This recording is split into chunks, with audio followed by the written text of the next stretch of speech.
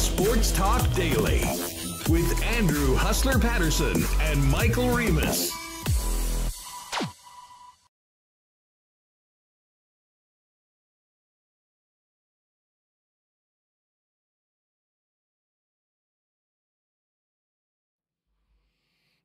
Happy Friday, everybody. Welcome to another edition of Winnipeg Sports Talk Daily. Andrew Paterson, Michael Remis with you for the next couple of hours. I was hoping the vibes would be higher heading into the weekend, but that one was ugly.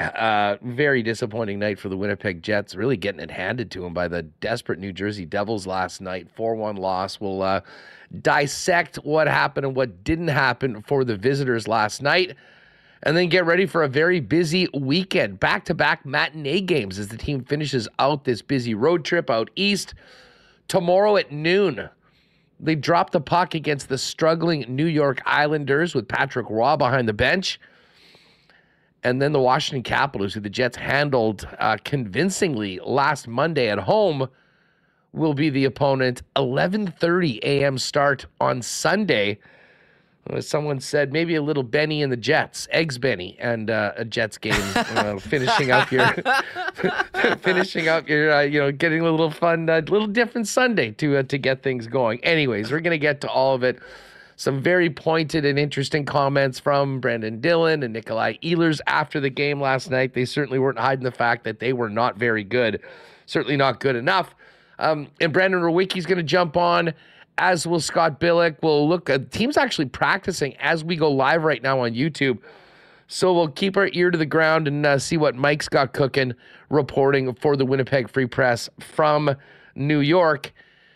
And then it's not Friday without a visit from Lee Hacksaw Hamilton. We're going to get to the bottom of this Ohtani business with Lee, as well as the latest from the NFL offseason. And then it's Friday. You know what that means. Marbles time. Just before 3 o'clock, so make sure to join us then on YouTube. Just before we bring in Michael Remis, I have to thank the wonderful team of sponsors that make Winnipeg Sports Talk happen every day. The great people at Princess Auto, our friends at Little Brown Jug, Coolbet Canada, Consolidated Supply, Wallace & Wallace, Manitoba Battery, Canadian Club, Modern Man Barbershop, Royal Sports, Boston Pizza, the Winnipeg Jets, Aikens Lake Wilderness Lodge, F Apparel. And hey, it's Friday. You know what that means. Go time for happy hour into the evening with a Little Brown Jug. Probably needed a couple of those to wash away last night's game. Let's get to it right now as we welcome everybody in chat. And, of course, everyone listening on the podcast. Let's bring Michael Remis here to get things going. Reem, I was really hoping we'd have a rambunctious group of Jet fans in the chat talking about 4 straight wins heading into the weekend, but that was not the A game of the visitors last night. And disappointing, especially coming out of one of the best games of the year, going toe-to-toe and beating the Rangers in MSG. Yeah, the Devils not a playoff team. They're fighting really hard for it. And you thought, okay, can the Jets follow up that great performance on Tuesday with an equally great one on Thursday? And it just wasn't there. The penalty kill has, the players, Brendan Dillon, not happy at all. We'll get to those clips, but I wonder if we haven't really talked about it lately. It's been pretty good. But you look on the whole of the season, the penalty kill near the bottom third of the league. And man, did New Jersey have a lot of speed. The Hughes bros, Timo Meier, Nico Hischier, they definitely have some talent on that team. And you mentioned, I think in your conversation with Steve Kalias, how much they're missing. Dougie Hamilton's kind of not really talked about that much when you look at the season. But they look like a good team. They came to play. They were certainly ready for the Jets yesterday. So it was definitely a tough one. We thought we'd have a win. We were all fired up here on Wednesday, had a big show. A bit more somber here heading into the back-to-back. But the Jets are usually pretty good on these back-to-back weekend games. I can't remember how many times I've started Monday saying, Jets sweep the weekend. So maybe we'll figure it out. I'll figure it out here. Yeah, well, I mean, they were 6-0 going into the second end of back-to-backs before that ugly game a couple weeks ago in Vancouver after the shutout win in Seattle. The one thing I'll give the team credit for so far this year is after stinkers like we saw last night, they've been pretty consistent with coming back and getting their act together very quickly and not letting those linger. And listen, there has been a few ugly games over the past month or so, but, in between, boom, you rattle off 3 in a row like they did after the Nashville game last week. So the team right now is still in first place, Remo, although those games in hand have sort of disappeared. And as we look at the standings today, the Jets do occupy first place technically, but they have the exact same record as the Colorado Avalanche, but do get the nod as the number 1 team based on greater regulation wins and regulation and overtime wins. Dallas also tied at 93 points, but having played one more game. They're playing game number 71 tonight before the Jets get into a 70. I guess the Avalanche are in action tonight as well as big favorites against the Columbus Blue Jackets. Yeah, Avalanche against Columbus, Dallas against Pittsburgh tonight. So they're still up there. And, Mark Sports Video and Chatty says sometimes just got to give credit to the opposition for their game plan, forget about it, and move on to the next game. I don't think this changes anything about the Jets. They've played pretty well. They had a game, where they weren't at their best. We'll see how they respond, and I agree. They've certainly responded after losses. I know Hellebuyck will be in net, and Brossoit probably Sunday. They're practicing right now. I'm sure we'll get an update on the goalie rotation as we go. But yeah, it was New Jersey was moving fast. Jets took a bunch of penalties. I mean, you look at the penalties. What is it? Holding, hooking, tripping. Although there was one too many men as well. So I mean, look, they got some good players. The Hughes brothers. They're quick, and you saw it. You saw it yesterday. That's for sure. Jack Hughes, absolute legit stud. And you know what, Luke Hughes, I mean, they're missing so many defensemen. They've traded a few guys. You mentioned Hamilton being out. I mean, Luke Hughes is playing on that top pairing. And, I heard Kelly Moore and some of the guys in the pregame show saying, this could be eating time for the Lowry line. It was eating time for the Jersey power play and the Devils overall. Like, I mean, I don't know about you. I thought the first period was... I mean, listen, it was low event, to be honest with you. I think the shots were 6-5. The Jets had a couple power plays where they did a good job of controlling the puck and ripping it around, but really didn't generate much when it comes to grade A scoring chances. And Jake Allen was good as well. But, man, coming into that second period, the Devils took advantage of their opportunities on the man advantage and really took it to the Winnipeg Jets. I mean, Ehlers, we'll get to the Ehlers goal, which was absolutely brilliant. I mean, that was one nice thing that happened outside of a relatively ugly night for everybody not named Laurent Brossoit.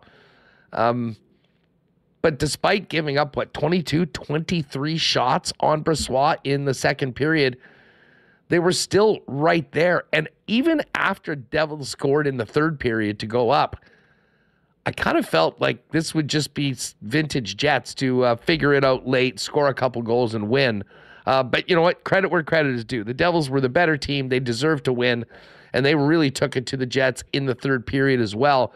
I mean, a massive discrepancy in shot totals in the second and third period. And if you're going to get a shot like that, you simply probably don't deserve to win, and they'll need to be better tomorrow against the Islanders, to say the least. Yeah, 41-19 were the shots for the Devils, and yeah, 6-5 shots in the first.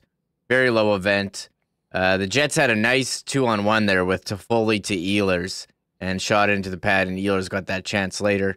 They did have the power play, you said, not much. There's not a lot of chances. I think the first chance the Devils had was a breakaway as well. Off giveaway from Kyle Connor in the offensive zone.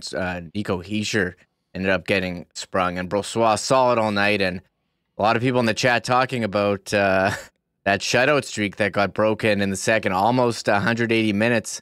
It was 7 minutes and 25 seconds short of the franchise record. They showed that on the broadcast during the first intermission. And there was one goalie on there I don't think anyone had ever heard of, but Andre Pavlik had the record, and a lot of people saying, well, did TSN jinx the Jets by showing that graphic? And I don't know, maybe they did.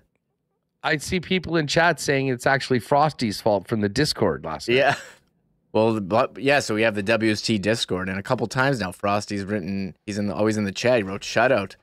And yeah, and then the other team scores right after. So obviously, whatever they talk about in the broadcast, no bearing on the game, but it was kind of funny that they showed that graphic and you're like, oh, wow. And then they score, get the first goal of the game shortly after that.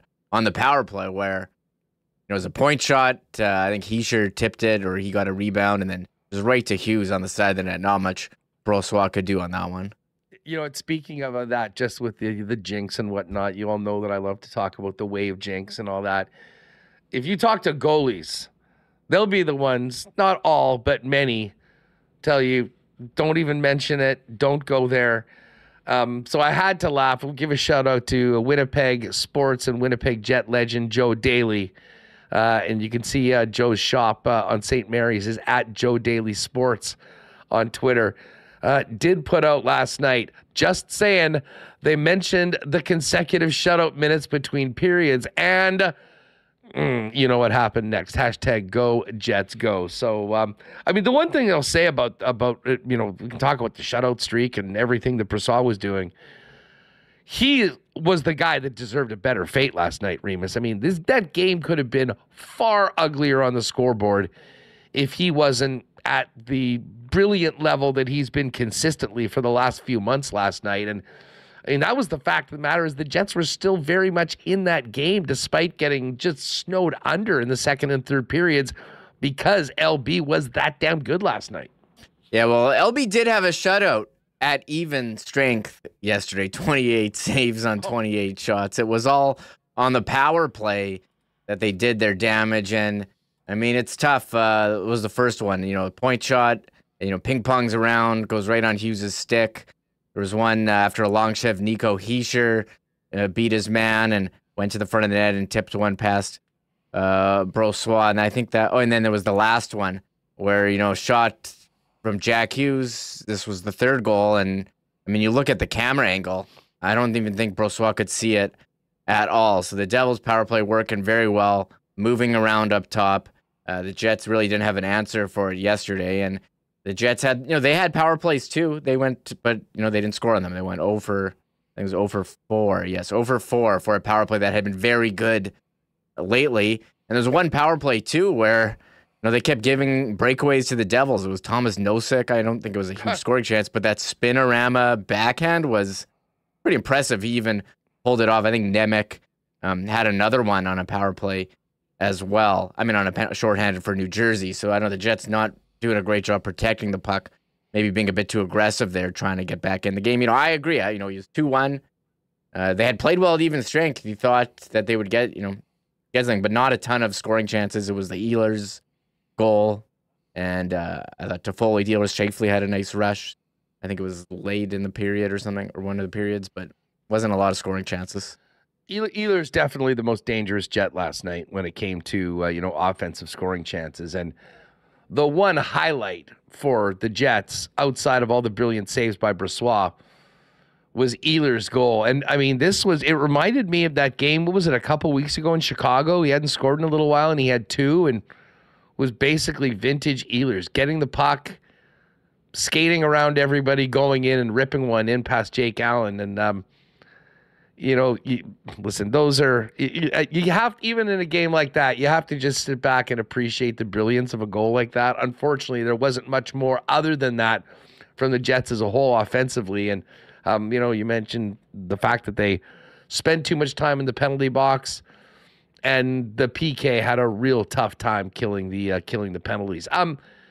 Colin Miller, obviously back in the lineup last night to play against his old team. It's tough for Miller. You've got a group of defensemen that are battling, to be in the lineup. Miller played in the Nashville game, which was the last time he had a real underwhelming performance by the club. Sits out 3 games, all big convincing wins for the Winnipeg Jets, and then comes back in and they lose again. So, and this is something we'll get into with Rewucki and with Billeck. And I heard Ken talking about this last night. I really think the Jets' top 6 blue liners are the top 6 that have basically been there throughout the year. And you can decide who of Logan Stanley or Colin Miller is next in. But I think we basically are going to see that same top 6 Remis throughout the year that's been being the number one, the game 1 lineup, presuming everyone's healthy come playoff time. Yeah, just on the Nikolai Ehlers goal, after that one against Chicago, Mike Kelly, we've had on the program a number of times from NHL Network, says that was his 3rd coast-to-coast goal. Nobody has more in the league than Nikolai Ehlers. That was as of last month. I don't know if that goal yesterday counts as coast to coast, but certainly went from his own blue line. Pretty damn close. Yeah, he went from his own blue line and made Brendan Smith look really silly, deking around him and beating Jake Allen with a quick shot. I think he tried to do that shot too on the chance from Toffoli, but tried to go 5-hole, wasn't there. And I kind of agree. I mean, you look at the team in terms of goals against us, they're best in the league. And who's been on the D third pair the whole season? Nate Schmidt. So I don't know if he really gave them a reason for them to take him out. And he played pretty well in that big win. And I don't want to blame Colin Miller directly, but it's funny you mentioned he was in for the 2 losses. But I don't think Nate Schmidt did anything that that where he deserved to be taken out. And is Colin Miller that big of an upgrade over him? And do you want to just stick with the guys that got you there? And maybe they'll continue with the the D rotation. We'll have to see. I'm just looking at the pairs for today. Stanley and Miller is the 4th pair of today's skate, according to Mike. So we'll have to see what happens this weekend. But I'm not opposed to the D rotation, but I think Schmidt should be. I agree. He's ahead of those 2 other guys. I mean, listen, some guys are going to get some games over the course of these last dozen games. That's fine if you want to play them because you think you might need them come playoff time. But I think it's pretty clear what the story is for the Jets as it comes to their top 6 defense. I did joke with the guys, and we're going to wait to see what the Mike McIntyre is at practice right now. And as you mentioned, those are the defense pairings. No Nikolai Ehlers on the ice today. He's getting a day off. We'll find out whether there's anything more to that. But Connor Scheifele, Iafallo, Perfetti skating with Monahan and Toffoli, presumably in Ehlers' spot. Lowry, Nino, Appleton, Gus, Barron, Nemetsnikov, and Kopari, the extra forward. I am interested to hear the latest on Rick Bowness and whether he will be meeting the club in New York this weekend. I joked yesterday, Reem, with the guys that I was watching the game with that considering the way things went, Bones might be on his way to the airport for a red-eye 5 a.m. flight so he could get there in time for practice after what happened last night. Yeah, I mean, we'll have to see. I was encouraging to hear earlier this week that they thought maybe he'd be back for the weekend. And we know Scott Arniel has done a good job, and they have rebounded after poor games like that. I mean, we saw against, what was it? Was it the Tuesday game? After a rough one on the weekend. The schedule is all blurring all together, but they usually been pretty good. Rangers was on Rangers was on Tuesday. What was the one before that? Was that no, they beat up on Anaheim and Columbus. I'm thinking of the weekend before with the Vancouver one, maybe. Yes. I don't remember. This schedule it's so long, 82 games. We've only got less than 15 Focused on left. the weekend. Focused on the weekend and moving forward. I'm just looking ahead, yeah. But listen, before we move ahead, let's hear a little bit of the aftermath of last night's game. Here's Scott Arniel, acting head coach, while Bones gets fixed up. Here's what Arnie had to say about the loss to the New Jersey Devils. Our PK had been trending better than what it showed tonight, and can't give up 3 goals. We had some chances to clear pucks. We didn't. We had some, situations there, even right near the end where it was almost over, and we just kind of fell asleep on those situations. But, at the end of the day, it was their power play was certainly a lot more dangerous than ours was. We knew that New Jersey would probably be a desperate team given the standings. Did you feel like maybe their desperation kind of overmatched whatever you guys were able to kind of bring? Yeah, well, they were, the first period there, they weren't giving us much in the way of rush. They were sitting back with their 5 guys in the neutral zone. They were kind of waiting for us to make mistakes. We were kind of just hanging in there. We were playing. I didn't think our execution was great in the first, but, I think just at the end of the day, we were, it was one of those games that, we just had to stay patient. It was 1-1 going into the third period, and at the end of the day, we gave up the 2 power play goals, and it's a big difference. Yeah, and, Arnie mentioning, the special teams, a massive difference. I know some people said, wow, they lost that game on special teams. Technically, yes, but it wasn't like they were dominating at 5-on-5, and that sort of happened. It just was not a great night. They also got owned in the faceoff circle. And Monahan, who's been so good, he had an off night. I think he was 5-15 in the dot. The Devils winning almost 64% of the faceoffs last night. Jets, 36%. So listen, there wasn't a lot to love except for Ehlers' goal and in particular the performance of LB. Lauren Brossoit, here's what Arnie had to say about LB's performance, as well as a quick look ahead to these back-to-back matinees against the Islanders and Caps.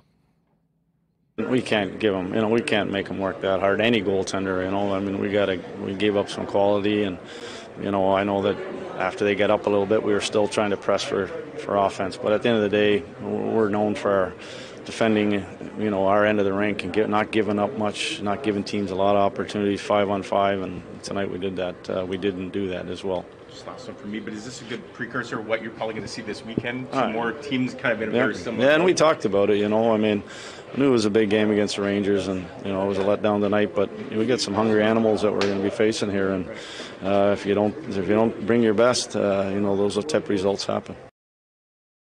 All right, so there's what Scott O'Neill had to say after the game. Pretty animated and pissed off. Brendan Dillon also spoke to the media afterwards, and I'll give him credit. I mean, he certainly didn't sugarcoat it. Here's what he had to say about last night's game in Jersey.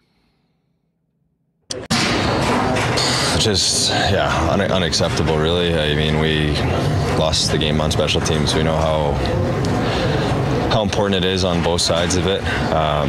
Giving your team momentum, a big goal, a big kill at the right time. And I mean, our power play, they had a couple looks, their goalie made some good saves, but to give up fucking 3 PK goals is just absolutely not acceptable for us. And we've, like you said, we've been getting better, but we just can't, especially at this time of the year, the points are too important. We know how desperate these teams are. We have a big win the other night against one of the top teams in the East, and especially going into Long Island now, it's not going to get any easier. So we just gotta find a way, whatever, get in the lane, pick up sticks. Can't happen. That is one pissed off individual. Was there an F-bomb that just kind of squeaked in there as well, Reem?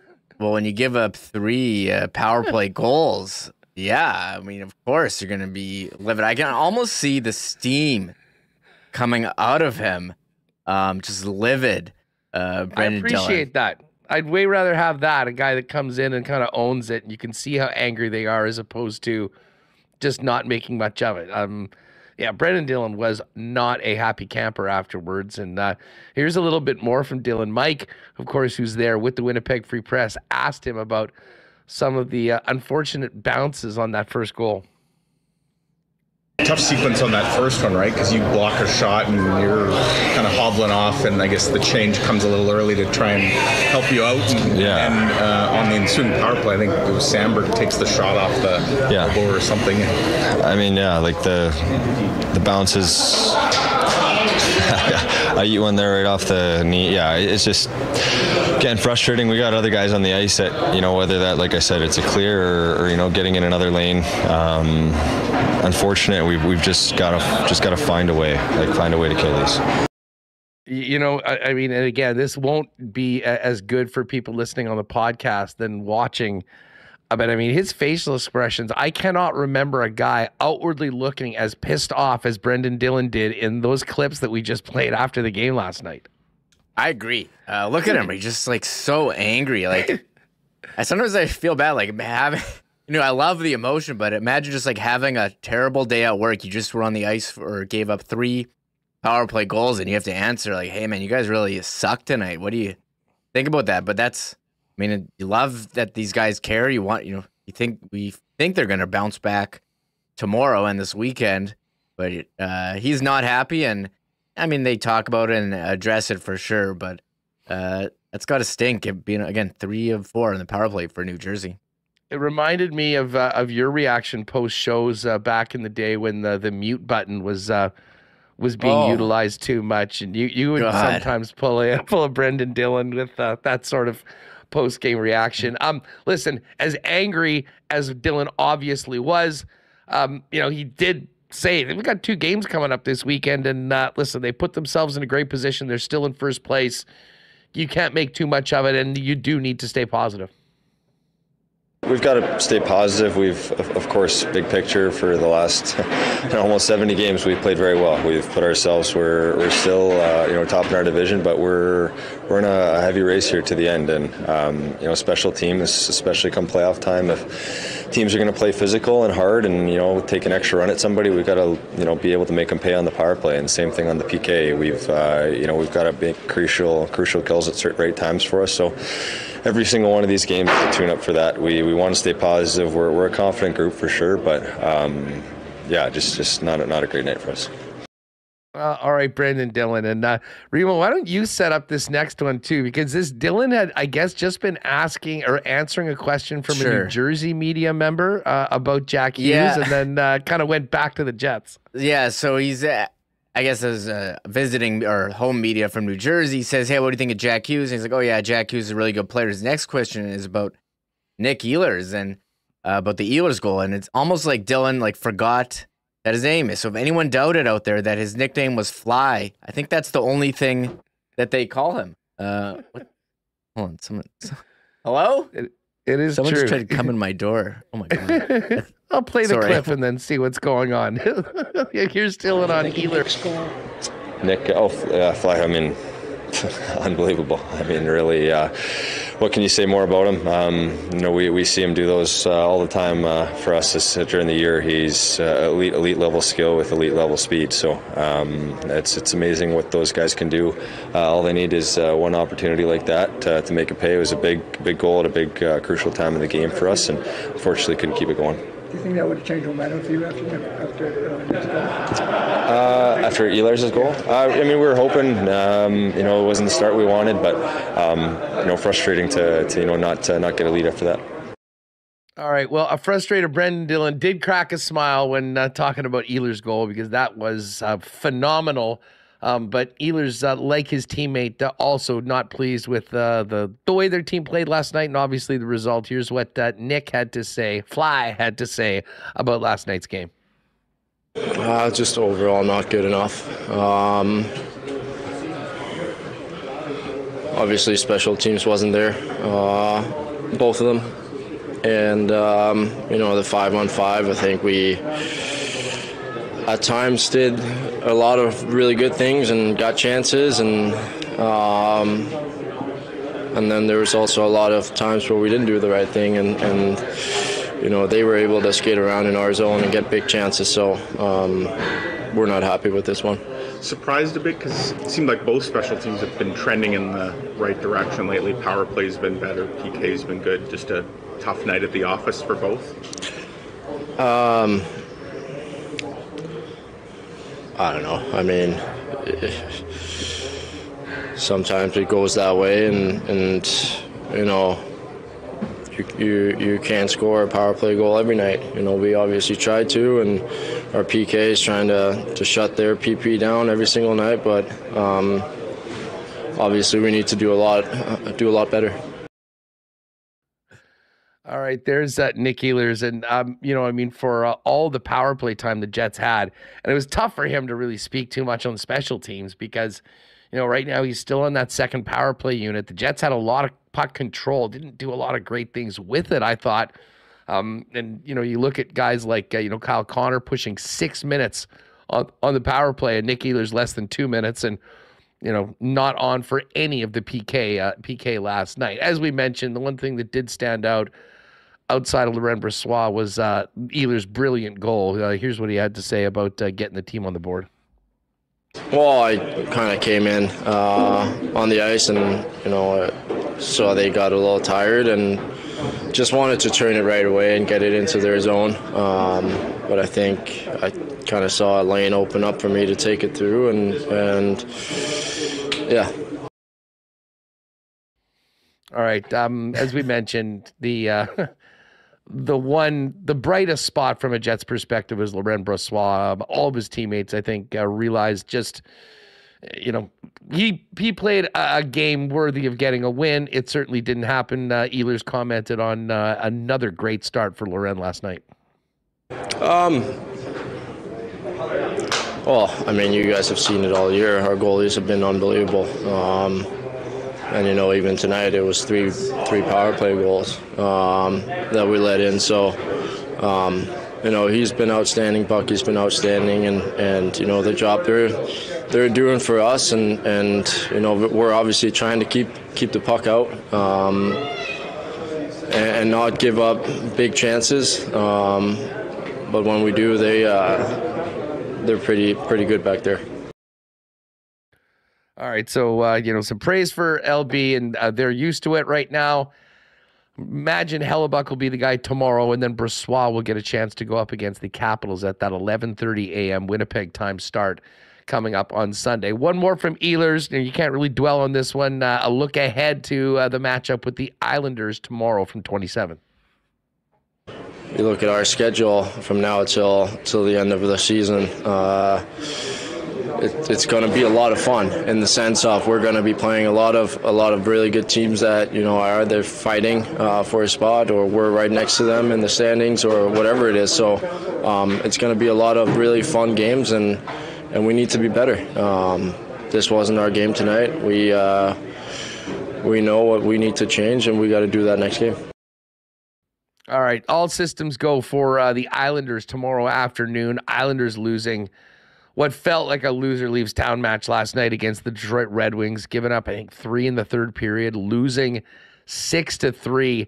And the Islanders have now lost 6 games in a row, 2 points back of Washington, 6 points back of Philadelphia. And as far as the wild card goes, they are 5 points back of the Detroit Red Wings with 1 game in hand. Washington, who the Jets are going to see on Sunday, 3 points back of Detroit with 2 games in hand, very much still in it despite that loss to the Leafs last time out. We're going to look ahead to the weekend and much more with Brandon Rewucki coming up in just a second on Winnipeg Sports Talk.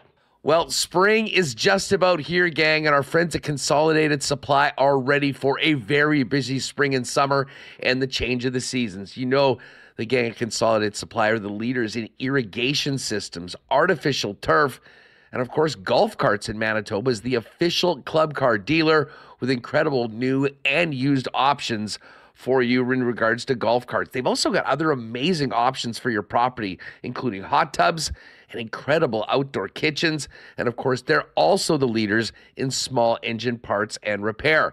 Consolidated Supply has so much waiting for you. Come on down and see them at their beautiful showroom, open to the public at 1395 Niagara Road East, or find out everything Consolidated Supply can do for you online at cte.ca.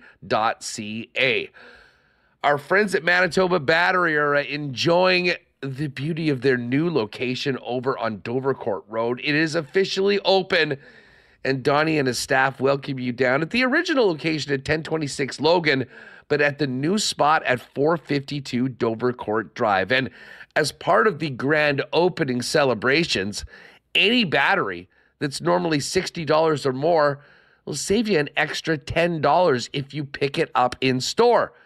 But of course, Manitoba Battery is your local option with the best prices on batteries of all makes, models, shapes, sizes, whatever you need, beating the pants off the big box stores.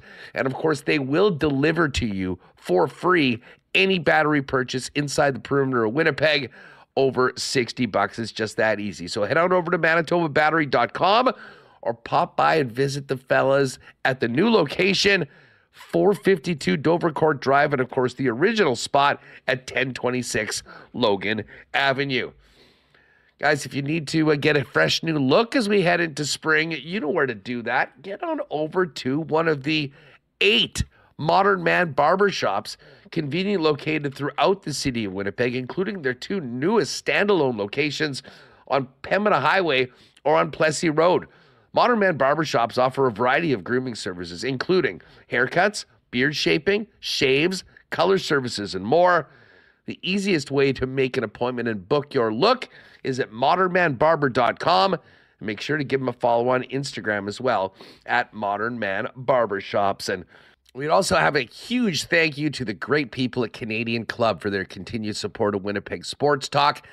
And of course, the Winnipeg Blue Bombers is the official spirit of the blue and gold. We'll be counting down the days till we're enjoying CC's at the Rum Hut and the Jim Beam Social House, and CC's and Ginger's at the stands at Princess Auto Stadium. But while we wait for football to return, you can always get the great taste of Canadian Club and all their amazing products at your local Manitoba liquor marts. Pop by today and check out the Canadian Club display. And remember, always enjoy responsibly. All right, let's get back to the pucks and more with the eloquent host of Skates and Plates, available wherever you get your favorite podcasts, our pal Brandon Rewucki. Rue, what's up, man? How are you? I'm a lot better now. Eloquent. I don't know if I've ever been tossed that one, but just greasing you up before you come on and chop it up a little bit. But hey, no, I mean, listen, the pod is great, and it's probably more fun doing episodes after games like Tuesdays than the one we saw last night. Not the A game of the Winnipeg Jets, to say the least. Yeah, they sucked. To put it eloquently, it was. I mean, it's funny too because it's always interesting because episodes are almost like temperature checks on the fan base, and it was just a complete 180 from the Rangers game, like you said, where. I didn't love the way they played in the last 8 minutes of the Rangers game, but other than that, going toe to toe with one of the best teams in the league in their barn and showing up very nicely, like you're feeling pretty damn good about yourself. And then it was a stink bomb out there in New Jersey, and it was, it kind of reminded me a little bit, Huss, of not so much this year and last year, but a few years back when the Jets would play Montreal. And the Habs were never a great team, but they would just struggle with the speed and, kind of like a smaller team. And they would just get skated all over by Montreal. It was kind of like a flashback to those games because the Devils, for all their faults, a ton of skill and a ton of speed. And if you don't want to come skating, they're going to make you look foolish. And that's what happened, combined with a rearing of the ugly head of the special teams woes that we saw in the first half of the year. Yeah, and you know what? I kind of felt for the PK guys too, because I mean they gave a couple power play goals up, 2 seconds left in the power play, 6 or 8. You sort of hold on for that long, and I mean we saw a really frustrated Dylan DeMello after one of the late ones went in.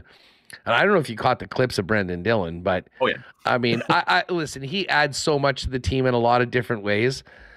He was a perfect guy to have in front of the media last night because he did not bite his tongue at all. And as I was mentioning to people listening on the podcast, check out the YouTube because just his facial expressions, talking about the game, talking about the performance they got from Laurent Brossoit, you could see that he legitimately angered by everything that happened last night. But as he mentioned later on, I mean, 82 games, you will have a few of these. The bottom line is you got to get right back to it. Tomorrow against the Islanders, there's the picture of Dylan. And you know what? Overall, they've done a pretty good job of coming back after stinkers with much better performances, and certainly that'll be the goal for tomorrow. Yeah, I mean, the Jets are in a weird spot where, their playoff position isn't in doubt. They're going to find themselves in a good spot after 82 games. I think there's no longer a question about, what this team is like. Are they for real or not, at least here in Winnipeg?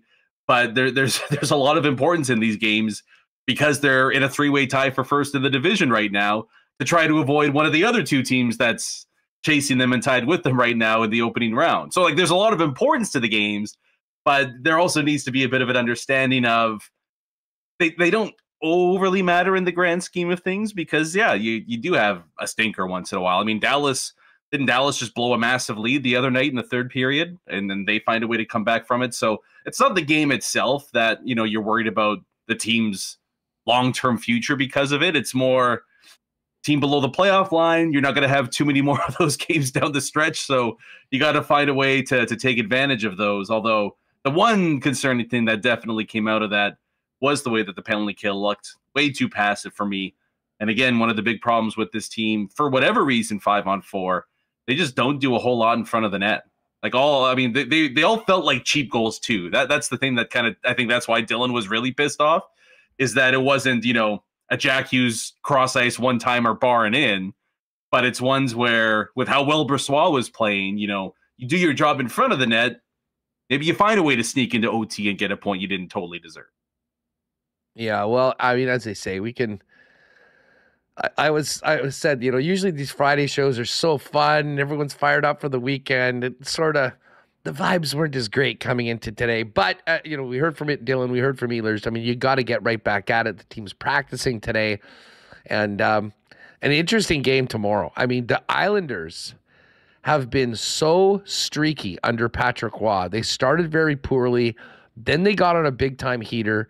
They won 6 in a row and actually put themselves into a spot where I think they had a better than 50% chance to be one of those wild card teams.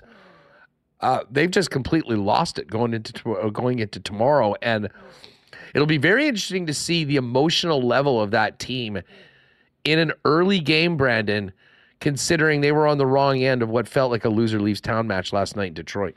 Yeah. Well, what did Scheifele say last week? Something about the dinosaur? Yeah. Yeah. Call the dinosaur. Yeah, well, the Islanders called a few dinosaurs over the last 6 games because all they had to do with the Flyers and the Red Wings and seemingly every team in the Eastern playoff bubble falling apart, all they had to do was play 500 hockey. And they probably booked their postseason ticket. And instead it's 6 straight losses. So, I mean, your guess is as good as mine as to which Islander team we're going to see take the ice tomorrow afternoon. Again, it's kind of a dangerous one. It's like the Devils too, where like they've got talent, and Sorokin's one of the 5 best goalies on the planet. So it's not like it's an easy matchup per se, but they just haven't been playing anywhere near decent hockey for quite some time. So I mean, yeah, that's a fair point that, dropping that one to the Red Wings in regulation probably feels like a death knell for them. But I mean, I know every team's saying this just outside the playoff line, but it's true for them too. Like they string together 2-3 wins in a row, they're going to find themselves right back in it. So I don't think we'll see a totally despondent Islanders squad at home. They might look at this as, this might be, okay, the one against Detroit sucked, but this is the final one. We don't win this one, then we could pretty much call it curtains for the season. Well, and it's funny. I mean, obviously being in the West and being in this middle of this crazy run in the Central with Dallas and Winnipeg and the Avs all tied at the top of the division, the most interesting playoff race right now is certainly for that wild card, but interesting because it doesn't really seem like anybody wants to go and grab it. And I mean, I love your thought on the Washington Capitals. I mean, they looked defeated when they were here last week. I mean, that Jet performance against Spencer Carberry's team was dominant from start to finish. They had the puck the entire game. Carberry said as much afterwards. Then they go and give up 7 to the Oilers, and it looks like, okay, stick a fork in them. And then they go rattle off 3 in a row in Seattle, in Vancouver, in Calgary, and come back and are right there in the mix. I mean, this team, they are 3 points back of Detroit, but have 2 games in hand. They won't have Tom Wilson, who, of course, is going to be sat down by NHL player safety for that absurd high stick against the Leafs a couple nights ago. But somehow they are back in the middle of this, and it also coincides with Alex Ovechkin starting to score, although he looked invisible in the game in Winnipeg last week. That hasn't been the case, though, really, since they were here in Winnipeg and Edmonton. Yeah, I mean, Washington would easily be the worst playoff team in history. Like you'd have to, honestly, you would have to go back to the 67 expansion, when they had an actual expansion division and teams were basically pushed into the playoffs. That would be the last time we've seen it. I mean, they're not a good team. It's mind-blowing. And I know Cavs fans say, well, we win every game by 1 and we lose every game by 6. Well, that's not really a ringing endorsement of your team. Minus 31 goal differential. It's crazy. Like that puts them basically with the Columbuses, the Arizonas. It's. I mean, there's no other way to put it, but they've just been lucky.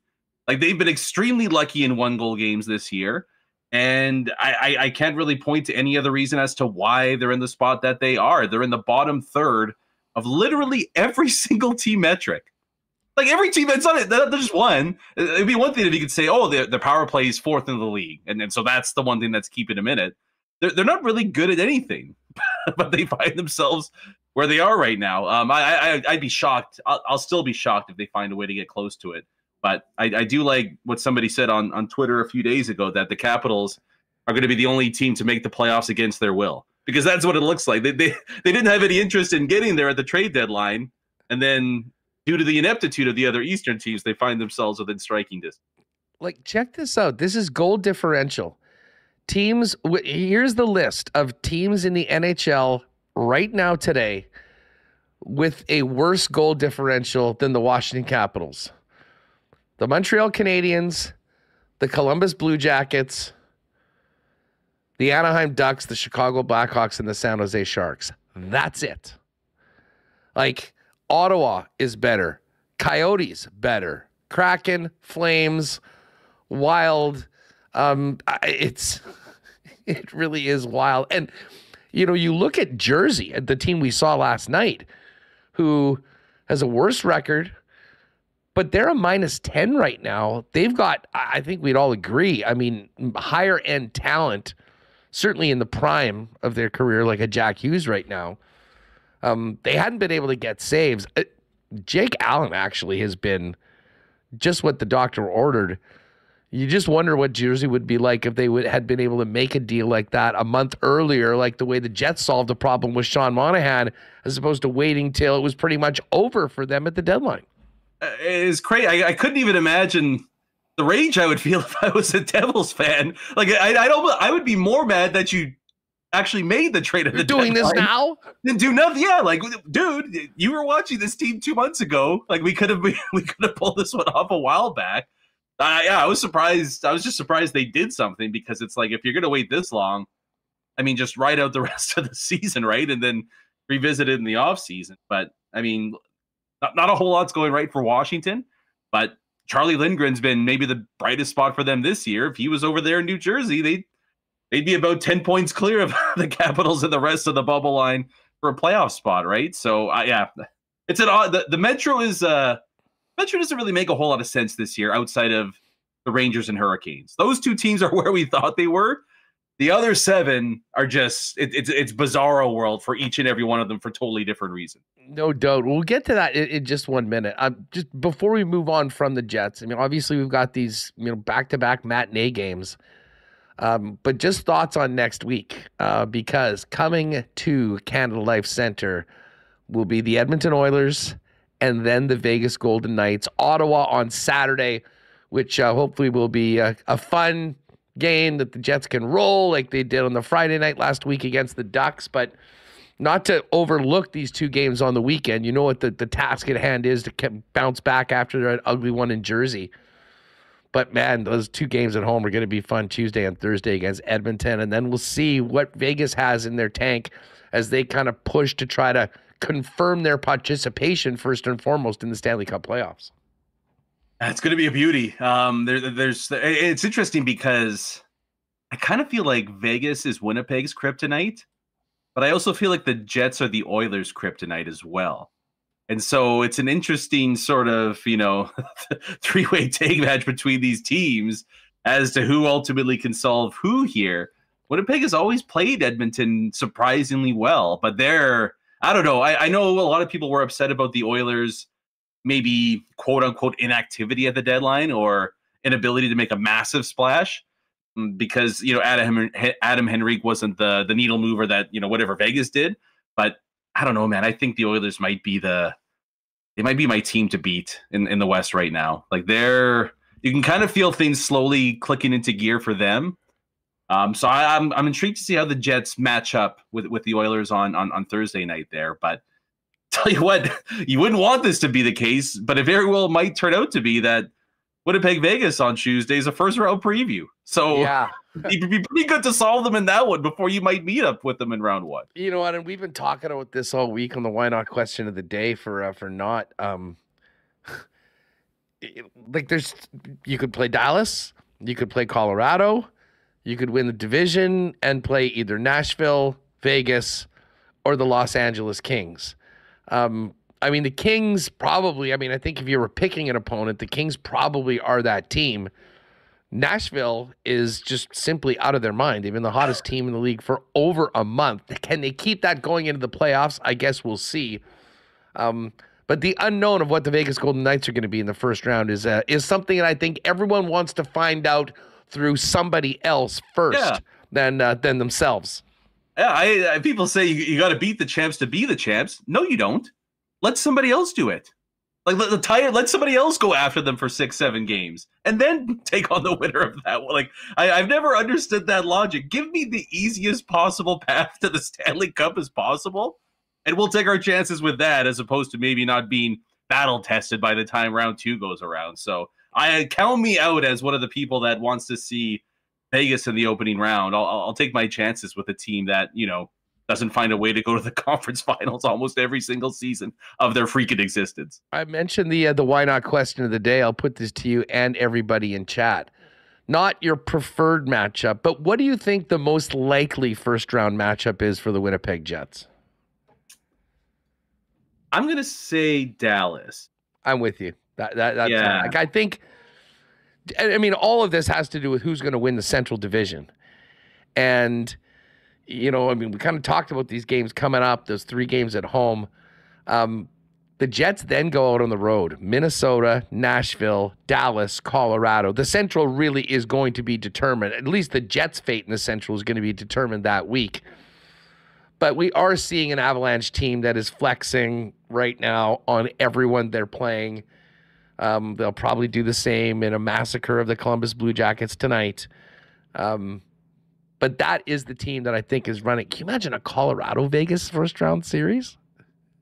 And I think Vegas matches, like Vegas might be the one team, speaking of kryptonites, like the Golden Knights looked pretty damn good against a full-strength Avs team a few years back, right? Like that was back when they had Nazem Kadri the year before they won the Cup. So that would be pretty insane. Like, and again, give me the winner of that series in round 2 after those 2 teams beat the hell out of each other for 6 or 7 games, as opposed to facing either one of them in round 1. I don't think the Jets are too far behind, but I think, you know, I mentioned Edmonton. I mean, to me, Edmonton, Colorado are probably just a smidgen above everybody else in the West for me going into the playoffs. And then you have Winnipeg, Dallas, Vegas, Vancouver as that tier that's just a tiny, tiny bit below them. I think I don't have any reason to doubt the Jets playing strong down the stretch, but I'm kind of with you where I think Colorado's just going to take this to another level here. And unless the Jets reel off, you know, 8 wins in their next 9 games, it might just be too tough to catch the Avalanche, who they look like they made all the right moves at the deadline and are starting to kick this one into high gear. Yeah, I mean, you know, when I look at it, I have to think, I mean, really the only 2 teams you can sort of write off as you will not be playing them unless you make it to the 3rd round is Edmonton and Vancouver. Yeah. Because, I mean, Vegas and the Kings could swap on either side, and depending on what first-place team has more points, Nashville could be in the mix as well. So, I mean, 5 possibilities, 2 not possibilities, and it's certainly going to make it real fun. Hey, listen, I have to ask you, being a Flyer guy, about Torts this week.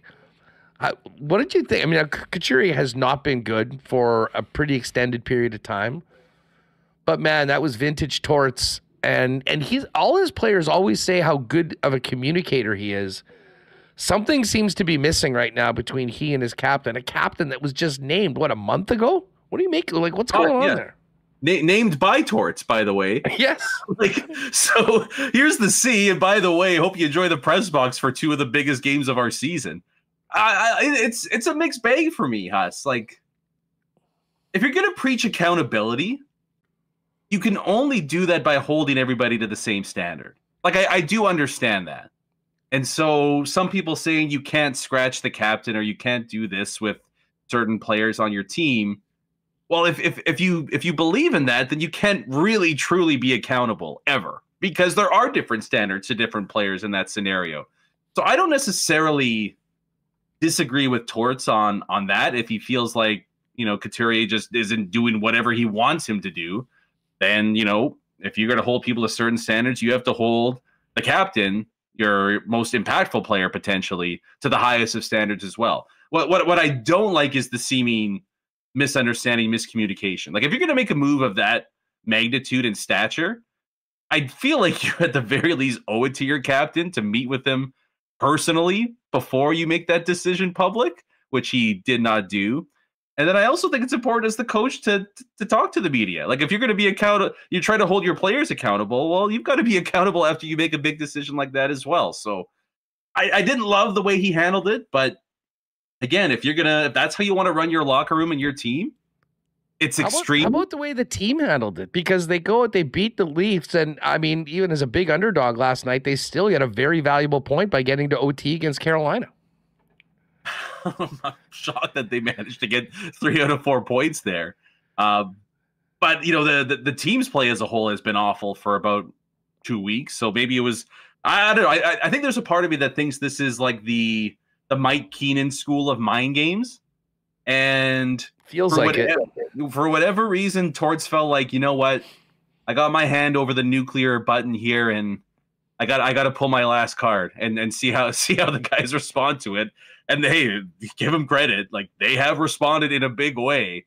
So I'm going to be fascinated to see what happens. I mean, they play Saturday afternoon against Boston, a team that historically massacres them in afternoon games on the weekend. I'll be intrigued to see if Coots gets back in for that one, and not only gets back in, but you know, how many minutes is he going to get? Who are his line mates? The other kind of part about this that I think is, you know, maybe why the NHL is a step behind other leagues and specifically the NBA here is that I think Couturier could have used a handful of game management days, because for a dude that has spent 2+ years battling back surgeries and rehabbing to get back into it, looks exhausted out there. And you wonder if maybe giving him a few maintenance days over the last couple of months might have negated the need to go through the circus this week. Maybe that's what Torts is doing. But then just say it. Like that's the dumb thing about it. Like if that's his reasoning, just come out there and say it and be honest. So I don't know, but it's working. I've surprisingly been on the Torts side of things all season long. This and maybe one or two other things is one of the few that I've kind of disagreed on. But again, kind of hard to argue with the results, right? Like they're 12 games away from clinching one of the more unexpected playoff spots in quite some time. Hey, just before we go, we're going to get back to some more puck talk with Billeck coming up right away, and the latest from New York with Mike McIntyre will kind of be on top of what he's got, and potentially might have audio by the end of the show. How's your bracket? Did you rip it up after day one? Fade me. Just fade. I should give you to win the whole thing. I don't know if I picked a game right yesterday. It's one of those where your bracket's so bad that you kind of laugh. Like I'm not even upset about it at all. Actually, we do a family one. My mom only got one pick wrong yesterday. She's almost crushing the way that it works. Right. Yeah, so yeah, whatever. McNeese State failed me. Drake failed me. Schools that I had never heard of until 4 days ago are now dead to me. So yeah, if anybody wants some sure winners, let me know. Hit me up, and I'll give you my bracket for who's going to win today. Just I would strongly suggest everybody fade me right now. I love it. Just looking, and Ray is number 1 in the WST group right now, and he's got Tennessee winning the entire thing. It's wild looking. Everyone seems to have a different champion for the most part. So, we'll get going. We'll at least have something to watch tonight on the tube. Tons of games, and then back to business tomorrow afternoon with the Jets in New York to take on the Islanders. Rewucki, have an awesome weekend, man. Thanks again. Yeah, thanks. You too, guys. We'll talk soon. Folks, you can check out Skates and Plates. Make sure you're subscribing and getting the latest content that Brandon and Tyson are cranking out on the Winnipeg Jets, the National Hockey League, and much, much more. We are going to stay with the Jets. We'll see if we can get the latest from New York, courtesy of Mike McIntyre, who's there at practice with the Winnipeg Jets, and talk about it coming up next with Scotty Billeck of the Winnipeg Sun. I want to extend a huge thanks to the great people at Princess Auto for their support of Winnipeg Sports Talk. Of course, Princess Auto, proudly founded right here in Winnipeg and committed to Winnipeg with their headquarters, national headquarters right here, not only supporting Winnipeg Sports Talk, but all of our local teams, including the Winnipeg Blue Bombers, as they welcome fans to Princess Auto Stadium this year to cheer on the blue and gold down at the U of M. Princess Auto, of course, is the place where you'll find the best deals on the most incredible and unique assortment of tools and equipment around. Everything you need to complete the projects on your list or start something new is at Princess Auto. Pop by and see them in store on Panet Road or Portage Avenue West. And you can always shop online 24/7, 365 at princessauto.com. We also want to thank the folks at Wallace & Wallace. Speaking of getting ready for spring, you know Wallace & Wallace are the fencing and overhead door specialist. You'll see their fences and trucks all over the city. And for all of your fencing needs, Wallace & Wallace has you covered. What you might not know is that they're also the overhead door specialist in Winnipeg, with the largest selection in Manitoba as the Clopay dealer here in town. They can also help you, though, with your maintenance, with the crazy weather, getting cold, getting warm again. This is the time to prevent downtime going into the new seasons. Give Wallace & Wallace a call to book your maintenance and inspection service call today. For residential and commercial overhead door sales and service, there's only one name or two you need to know. That is Wallace & Wallace. And speaking of the change of the seasons, fellas, I think a lot of you may be looking into the closet and realize it might be time to up that menswear game. Well, whether you need a suit for a particular event or just want to upgrade your workwear and more, F Apparel is the spot. Just an incredible selection of custom menswear waiting for you, starting with suits beginning at $400, along with chinos, golf pants, custom shirts, both tucked and untucked styles, and an amazing selection of menswear accessories. If you are getting married or in a wedding party coming up this summer, make sure to talk to the fellas at F about a 15% discount when the entire wedding party gets your suits at F Apparel. They've also got great deals for high school grads as well, so make sure to talk to the guys at F about that. Pop by and see them, 190 Smith Street downtown. You can also find out more online or make an appointment at F. That's EPHapparel.com. And as we look ahead to spring and summer, I am counting down the days to fishing season. And you know on Winnipeg Sports, when we're talking fishing, we're getting fired up to head back to Aikens Lake Wilderness Lodge. A one-of-a-kind, incredible fly-in fishing experience right here in Manitoba, where you can be on the water in less than 2 hours from the city of Winnipeg. And as incredible as the world-class fishing is that awaits guests at Aikens Lake, the hospitality of the Aikens team and the Terren family is even better.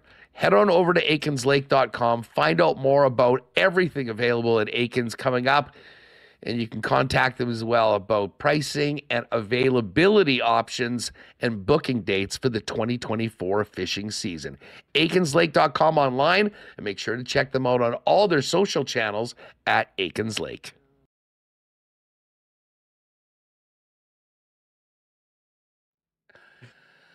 All right, good stuff. And hey, speaking of fishing, our friends at Aikens have a couple openings for guides this summer. So if you know any young fishing nuts or aficionados that would love to spend the summer out in paradise, get over to aikenslake.com and connect with Pitt Terren on that.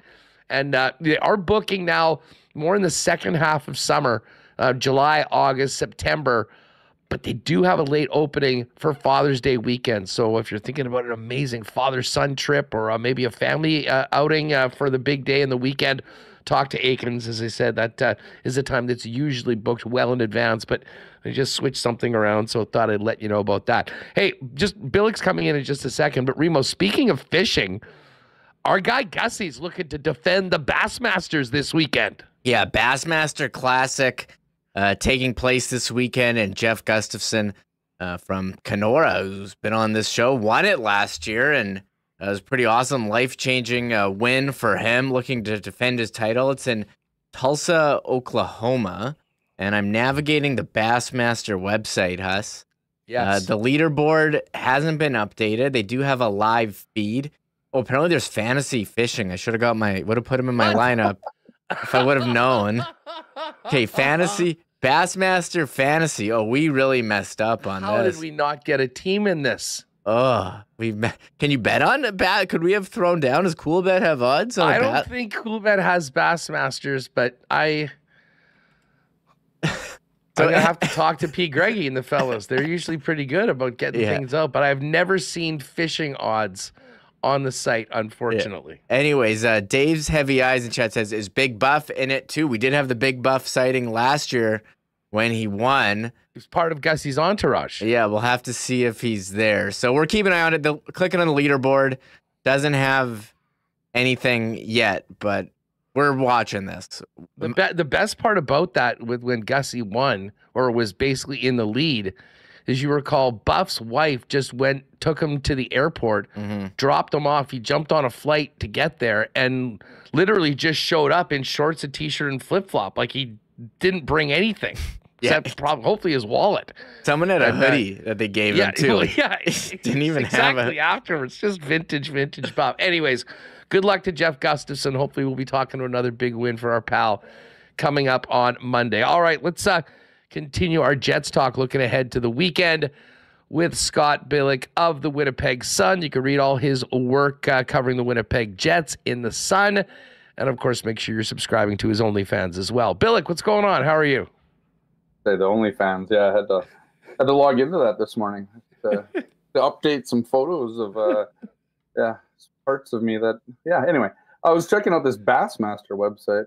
I don't know if I've ever gone to this website.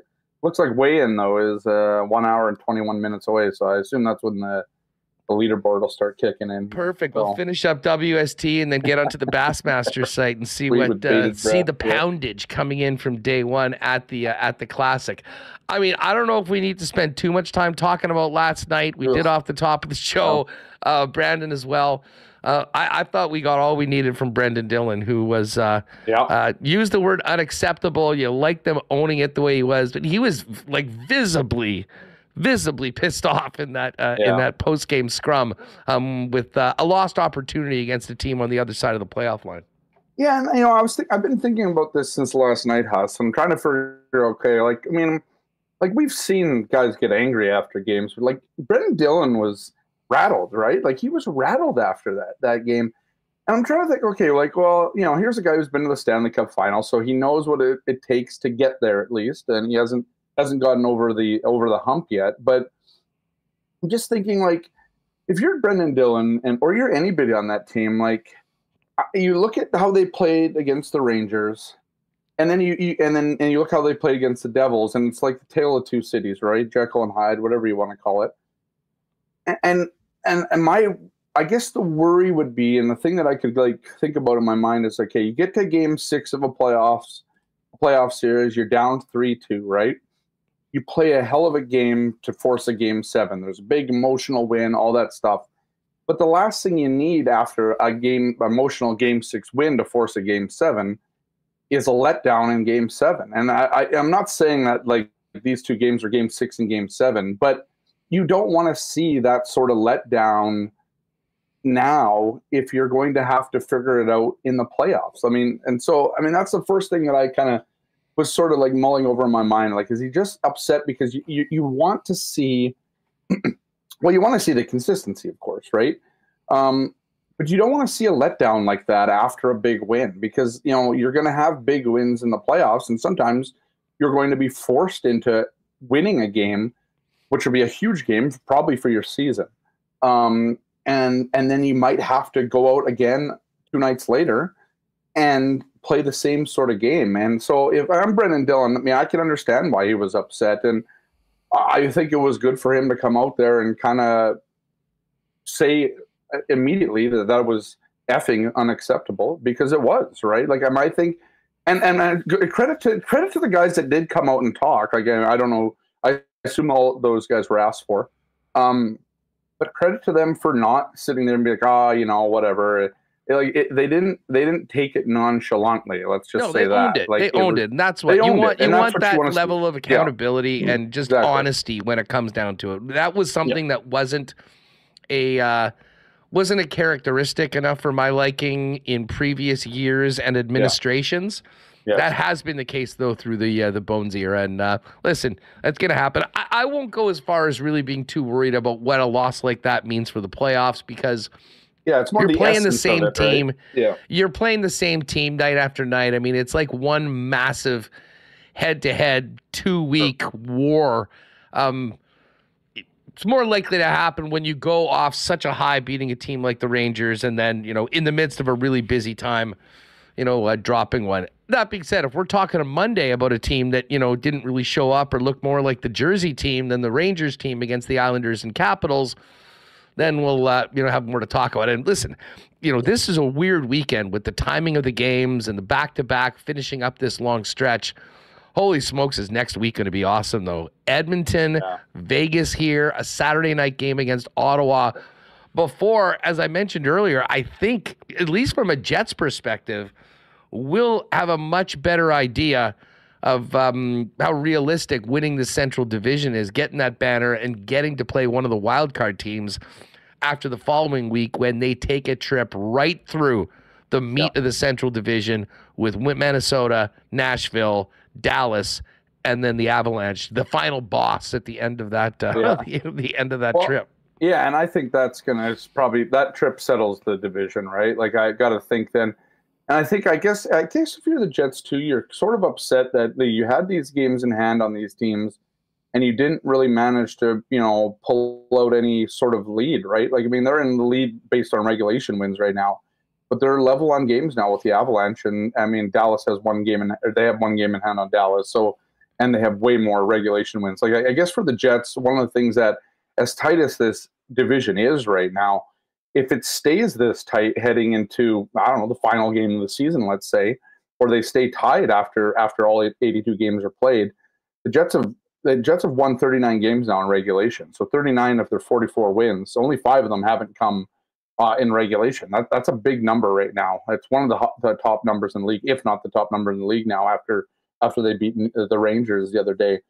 I think they have an 8-game lead on Dallas in that first tiebreaker, right? So, and then the Avalanche, I think it's just a 2-game lead right now. But given how tight this division has been this year, you got to think that it might come down to a tiebreaker at some point, whether it's for second place, whether for first place, whatever it might be.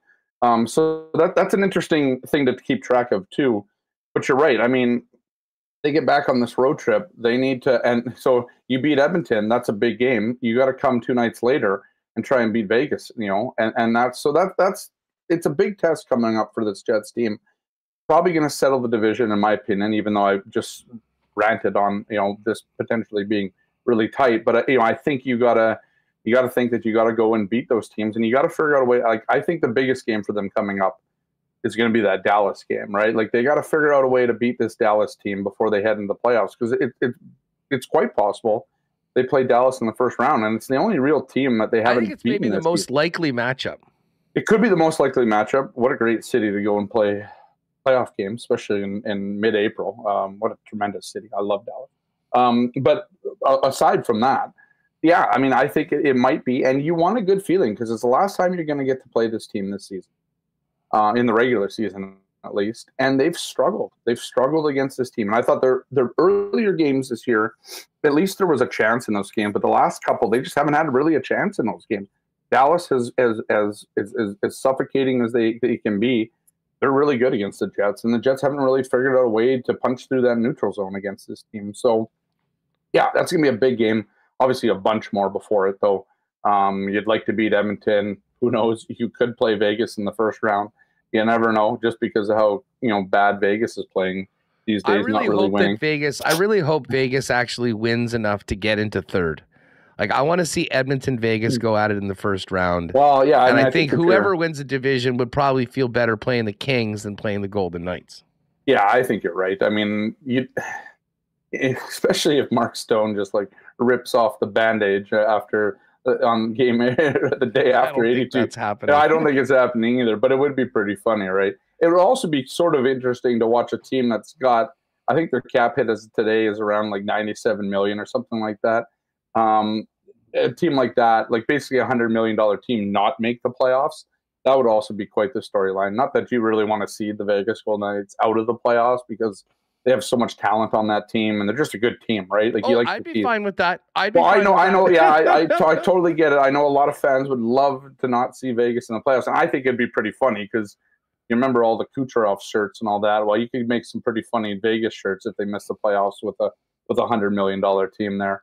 But yeah, we'll see. I mean, I think again for the Jets. I mean, if they want to do that. And maybe to help Minnesota a little bit, because it's probably Minnesota that's going to be the team that would be the ones that can kind of I guess, catch them. And or maybe St. Louis. I mean, there's St. Louis is there too. I think it's 4 and 5 points, something like that. Between them, Calgary's still in the mix, although they're like 10 points back, so probably not still in the mix. But yeah, I mean, I think it's that should be interesting to watch. But they could do it. I mean, if the Jets go next week and beat Vegas, I mean, that could be a big thing. And maybe later in the. It'd be interesting to see what happens because they play Minnesota later, like in April, don't they? The Jets, I believe. Yeah, they're the first. They play. It's the 6th in Minnesota, the 9th in Nashville, 11th in Dallas, 13th in Colorado. Right. So that would be such an interesting. You know how many times like this? I love the storylines, right? This is part of our job, but can you imagine going into Minnesota and Minnesota's like neck and neck with Vegas for the final playoff spot? Then what do you do if you're the Jets, right? Like, do you really want to stick it to Vegas and just let Minnesota take that game? Do you want Minnesota in the first round because you hate Minnesota and you don't like Ryan Hartman and all that stuff there? Like, I think it'd be very intriguing to see what I'd love to be a fly on the wall in that dressing room if it ever comes down to that, because you don't like both teams, but I don't know which one. You'd probably rather play Minnesota in the first round if that's the case. The only thing is, Vegas. if you're losing those games, you're probably not winning the division, which well, probably means you're in the 2-3 anyways. Yeah. Listen, I'll tell you what, I don't think Minnesota's going to be there. And if the Jets could go into Minnesota, beat them again, sweep the season series, and essentially help put a little more dirt on their grave, I think most Jet fans would be fine with that because, let's face it, I think the Vegas Golden Knights are going to be in the playoffs. And listen, everyone's talking about their LTIR. They're 3rd in the NHL. Yeah. Like, there's 2 teams with more than that. One is Tampa. Yeah. And you know who the number 1 team is? No one talks about that at all. You could tell me. I don't know. The Leafs. The Leafs, yeah, of course. The Leafs have like 5 guys totaling over 17 million on the LTIR and a cap hit at just about $98 million. I mean, let's see. I'll pull this up right now. You can think about some of these guys that are on LTIR. Jake Muzzin, 5.6. Matt Murray, 4.6. John Klingberg, remember, he all of a sudden just sucked for a bit. Like, he's shut down. He can't play for the rest of the year. Yeah. Kelly Yarncroke and Mark Giordano as well. So, and I don't think any of those guys are projected to come back. That is the one thing. Their today's cap hit is $99.5 million. A good find us. Well, yeah, you're right. We don't talk about the Leafs enough on this. I was just looking it up. That's great. Yeah, that's odd. They got 5 guys, 17.3. That's insane. But I mean, just bringing it back to the Jets in this weekend. It's sort of fascinating and probably not good for the Islanders in the fact that they've been really struggling. They won 6 in a row. I think they've lost another 6 or 7 in a row now going into tomorrow night. And they're going to have, I would imagine, if we've learned anything from this Jets team, I mean, I'll give them credit for bouncing back and being much better after performances like that last night. And they've been great on the second end of back-to-backs. They were 6-0 before that game in Vancouver a couple weekends ago. So, I mean, important for Winnipeg to get back in it, grab some more points, and really get ready to move up to play with the big boys next week on home ice when Edmonton and Vegas come here. But 2 opponents that, like Jersey, should be, not sure they necessarily will be, but should be desperate, playing for their lives right now, although we certainly haven't seen that from Pat Roy's team over the last 2 weeks.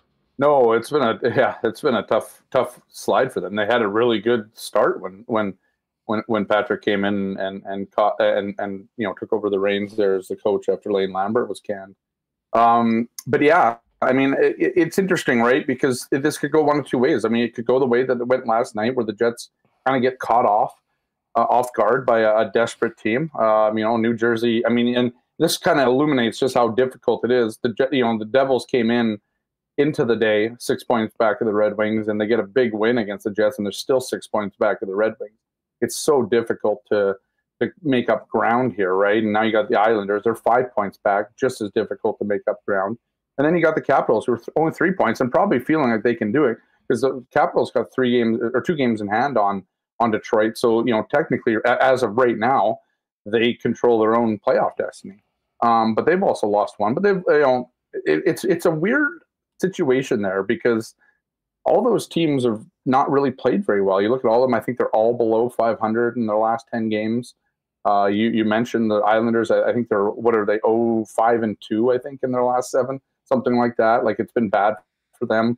But yeah, this is the thing. Like, the Jets just got to come out. Like, I mean, I think part of what Brendan Dillon did last night too was kind of issue a bit of a warning or a wake-up call to his team, because they know they're going into this weekend against 2 more teams that, as you said, should be desperate, right? Should be desperate to get those points. They need them, right? Just to keep pace, just to give themselves a chance. And you know, if I'm the Jets, I mean, I'm looking at that Washington game, as good as they played Washington a couple weeks ago now, where they beat them 3-0, shut them out, and how bad Washington looked in that game. You know, you still got to be wary of them because I mean, whatever, they're just, I don't think the Washington Capitals probably think they have a huge chance to get in. And they're sort of just playing a game that, you know, they don't really need to. It's just more of a carefree game, right? Like, I don't think they're really feeling the pressure at this point. You know, they sold some guys off at the deadline and that sort of thing. So nobody's really sort of expecting them to get back into it. But, you know, Detroit's sort of not taking the reins here and let them go. So, I mean, some of these teams are feeling like they probably still have a bit of a chance, I guess. But yeah, I mean, the Jets should walk into this weekend and take 4 out of 4 points. Like, I mean, that's what they should do. They should be able to use both of their goaltenders. Obviously, I mean, I thought Laurent Brossoit, despite, you know, eating 3 last night, he played a hell of a game. Night. Yeah, he was very good. And so, you know, and I think you got Connor Hellebuyck coming off a 40 save a game as well. I think they knocked it down to 39. Exactly, right? And so, I mean, you have 2 goalies. So all you got to do is play better in front of them, right? Like, this is the one thing about this Jets team, and the reason why they were so damn good in the first half of the year is because they had both of their goalies. I mean, outside the first 3 or 4 games, they had both of their goalies going really well. And so when you had both your goalies going really well and you're playing that good in front of them, they were almost unbeatable on a lot of nights. Now, you know, it's not like you're leaving it to your goalies to save the game, but in the last 2, and especially last night, you know, that one was definitely a game where, you know, they sort of hung Laurent Brossoit out to dry, and I mean, he played really well. One game, and I know I see it in the chat I'm not too. Trying to, like, we can't overreact too much. I mean, they'd won 3 in a row. I think they'd scored 15 goals and given up 3 in their last 2. And listen, moved up and really answered the challenge of the Rangers. But I mean, listen, the Rangers, you knew there was going to be a big push, and they put a ton of pucks on Hellebuyck in that 3rd period. And it is the first time since 2019 they've given up back-to-back 40-shot nights. Right. That is not part of the equation. I joked, and we've learned now that Bones is not going to join the club. He'll meet them back in Winnipeg when they return. But I did joke that he was maybe right after the game on his way to JRI to get on a 5 a.m. flight so he could be there for practice to let everybody know his feelings for what happened. Yeah. Speaking of which, this is just a quick update from Scott Arneal, courtesy of our pal Mike McIntyre. Ehlers is fine. They gave him a maintenance day, and Cole Perfetti was in on his line. Good news for you Perfetti fans, he is back in tomorrow. Now, it was not clear who comes out, where he'll be playing, but if you've been waiting for Cole to get a chance to get back into the lineup, tomorrow is going to be that day. No surprise that Schmidt goes back in for Miller. Hellebuyck is going to start. And, you know, as I touched on this a little earlier with Reem right off the hop, Scott, but like the last 2 games that Miller's played have been, you know, the 2 downers, the Nashville game and this game against Jersey last night. I think it's pretty clear right now that Logan Stanley and Colin Miller are the 7-8 defensemen right now. Yeah. And when the puck drops on the playoffs, we will see the group that Scott Arneal's going to be putting out against the Islanders tomorrow, which includes Nate Schmidt. Yeah, and I think Nate Schmidt's really handled this well. I talked to him. I wrote a story a couple of weeks back, a week and a half ago, on Nate Schmidt. Had a good chat with him. He talked about how he sat down with Rick Bowness back in December. They had a beer, maybe 1 or 2, maybe 3 or 4. But in San Jose, when they sat Nate Schmidt for those 2 games in mid-December there. And I think since then, and Nate talked about it, it's like, okay, well, they just needed to get on the same page because Nate was trying to play his way of playing the hockey, but it wasn't really, jibing with Rick Bonus's what he wanted. And so they both kind of got back on the same page. So when Nate went out of the lineup earlier this month, and he's been out of the lineup in and out of it, it wasn't a play thing at that point. They were, they knew they wanted to get, and Nate was made aware that they wanted Logan Stanley to play a few more games. And then obviously when Colin Miller got brought in, I mean, that was a depth move. But Nate Schmidt's handled this brilliantly, right? I mean, I think his partnership with Dylan Samberg has really blossomed over this season, and it's been really good. Like, those two play really well together. And I don't, Samberg's obviously very good defensively, but I think they just they're one's not pulling up the other, or vice versa, right? Both guys just really play well together. They have a great off-ice relationship, basically, like master protege kind of there between those two. So yeah, I think Nate Schmidt's handled it brilliantly. He's played really well when he's played. And I think when Nate Schmidt looks back at this, I think some of this rest that he's getting is going to be healthy for him, right? Like, I think this is going to help him come into the playoffs a little more fresh than maybe some of the other guys who are going to play all 82, or, we'll see how it goes. But I think it's good for him. And yeah, just to touch on Perfetti, yeah, I mean, it probably sat out a little longer than he probably should have, but you're also winning, right? I mean, we're seeing this in Philadelphia with Sean Couturier, the captain of the team, being sat for 2 straight games, and part of that's because we're winning, right? They lose last night in overtime, the Flyers, so we'll probably see Couturier go back in, but a lot of teams don't like to mess with a winning lineup, right? And so it's a lot easier to bring Cole back in now after the loss on Thursday there. So yeah, I expect Cole to come in, but I think Cole knows the score right now, right? I mean, I think everybody sort of knows the score with Cole. I mean, he's sort of on the outside. He's probably that 13th guy come playoff time, assuming everybody's healthy. Assuming Gabe Vilardi is back, if he is back. I mean, I know we saw the 32 Thoughts, and the Jets are all hoping that Gabe, he's trending, I guess, to return this year. They're expecting him to be available by we'll see playoff what that time. means. One thing that we've learned about Rick Bonus is, when a guy's day-to-day, he could be month-to-month, right? So you never know what's going to happen, but we'll see. I mean, I don't know. Again, I don't know the timeline on a large spleen, but I don't even know if it's as much the enlarged spleen, because I'm sure they've probably found at this point what the cause of that is, but it's whatever that injury was that actually got them to find that enlarged spleen. That's the one that I'd be more, I don't know if I'm worried about, but just curious about, like, what is it? Has he healed from that now? Are they just waiting on the spleen? Do they need to? I mean, I assume if they're saying that they expect him to come back, it doesn't sound like that you would need a surgical kind of procedure there, because I think if you're taking out a spleen or whatever, it's like 3 to 6 months, kind of that sort of thing. So if you're expecting him back, well, it's like a month today. I think the playoffs start on April 22nd, if I'm not mistaken, this year. So they got a month today for the playoffs to begin. So yeah, I think Cole Perfetti coming in is going to be a good thing for him. You want to see a good game out of Cole Perfetti for sure. The challenge for him is to be able to hang with the style that the Jets are playing and show that he can be an option for them. Like, does he make sense on the fourth line? To me, not really. No. Where else does he go, if right? Vilardi is out, I mean, there could be an opportunity at some point to go in back where he was on that second line, and you're going to need to be ready. So, the test will be for Cole when he gets in during the rest of this regular season to put his best foot forward, and let the coaching staff know that he's good to go, and hopefully in a better place than he was before. Yep. One more for you, though, and speaking of the lineup, as we look ahead to the playoffs, the more I watch the fourth line as has been going as of late, the more I think that Gus is in the top 12. I mean, his two-way game, his defensive acumen, that is really important for the fourth line. And I think they've been as effective as they looked in a long time, especially the way he and Barron have been going. Vlad's been sort of up and down, but he can do so many different things.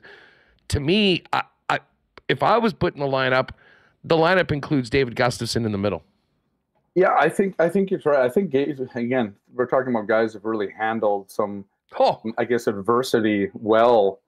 David Gustafson. And again, for listeners, if you've never even had a chance to sort of talk to David Gustafson, even get an autograph for him or whatever, like super salty earth guy, like maybe the nicest guy, almost too nice. Like you almost don't want an NHL player to be that nice. But he is, right? I mean, that's the one thing about David Gustafson. But I think that speaks a lot to his attitude, to the way that guy handles the ups and downs of being a young player, a young sort of bubble player in the lineup. He's dealt with a crap ton of injuries over the last few years, right? And he's handled it all so brilliantly. And when he's playing, like it very rarely do you see that guy make a mistake. And come playoff time, right? If you need your fourth line to eat some minutes or whatever, the biggest thing that you want from that guy, and especially your fourth line center, is that ability to grind out down low, to grind a shift down, to forecheck hard, to back check hard, like all the I guess the fundamentals of hockey. For a grindy line like a fourth line that just has got to go out there and kind of just alleviate some of the pressure from the top 2 or 3 lines. You get that with David Gustafson, and he's brilliant on the penalty kill, very good in that. I mean, last night, notwithstanding, but like they have a really good player in David Gustafson. Just been a struggle for him, right? It's been a struggle for him to stay healthy, and when he's not healthy, other guys have come up, and they were always going to give a long runway to Rasmus Kupari because of the fact that they traded for him, and you figured out you could maybe rebuild him or whatever. Gus is considerably ahead. Gus is considerably ahead of Rasmus as far as I would be surprised if Rasmus gets in there. I mean, he can fly, but just not a lot of other things happening. But hey, it gives us a lot to focus on for 13 more games. Especially with these back-to-backs, we'll see some guys get in. But I just wanted to put it out there. I think Gus has done enough to earn the confidence of the coaches. He is, I mean, really, really good in his own end, and that is important. And you know what? They've been great on the cycle, too. He's got a good connection with Barron, and I think that mix with Vlad will be good.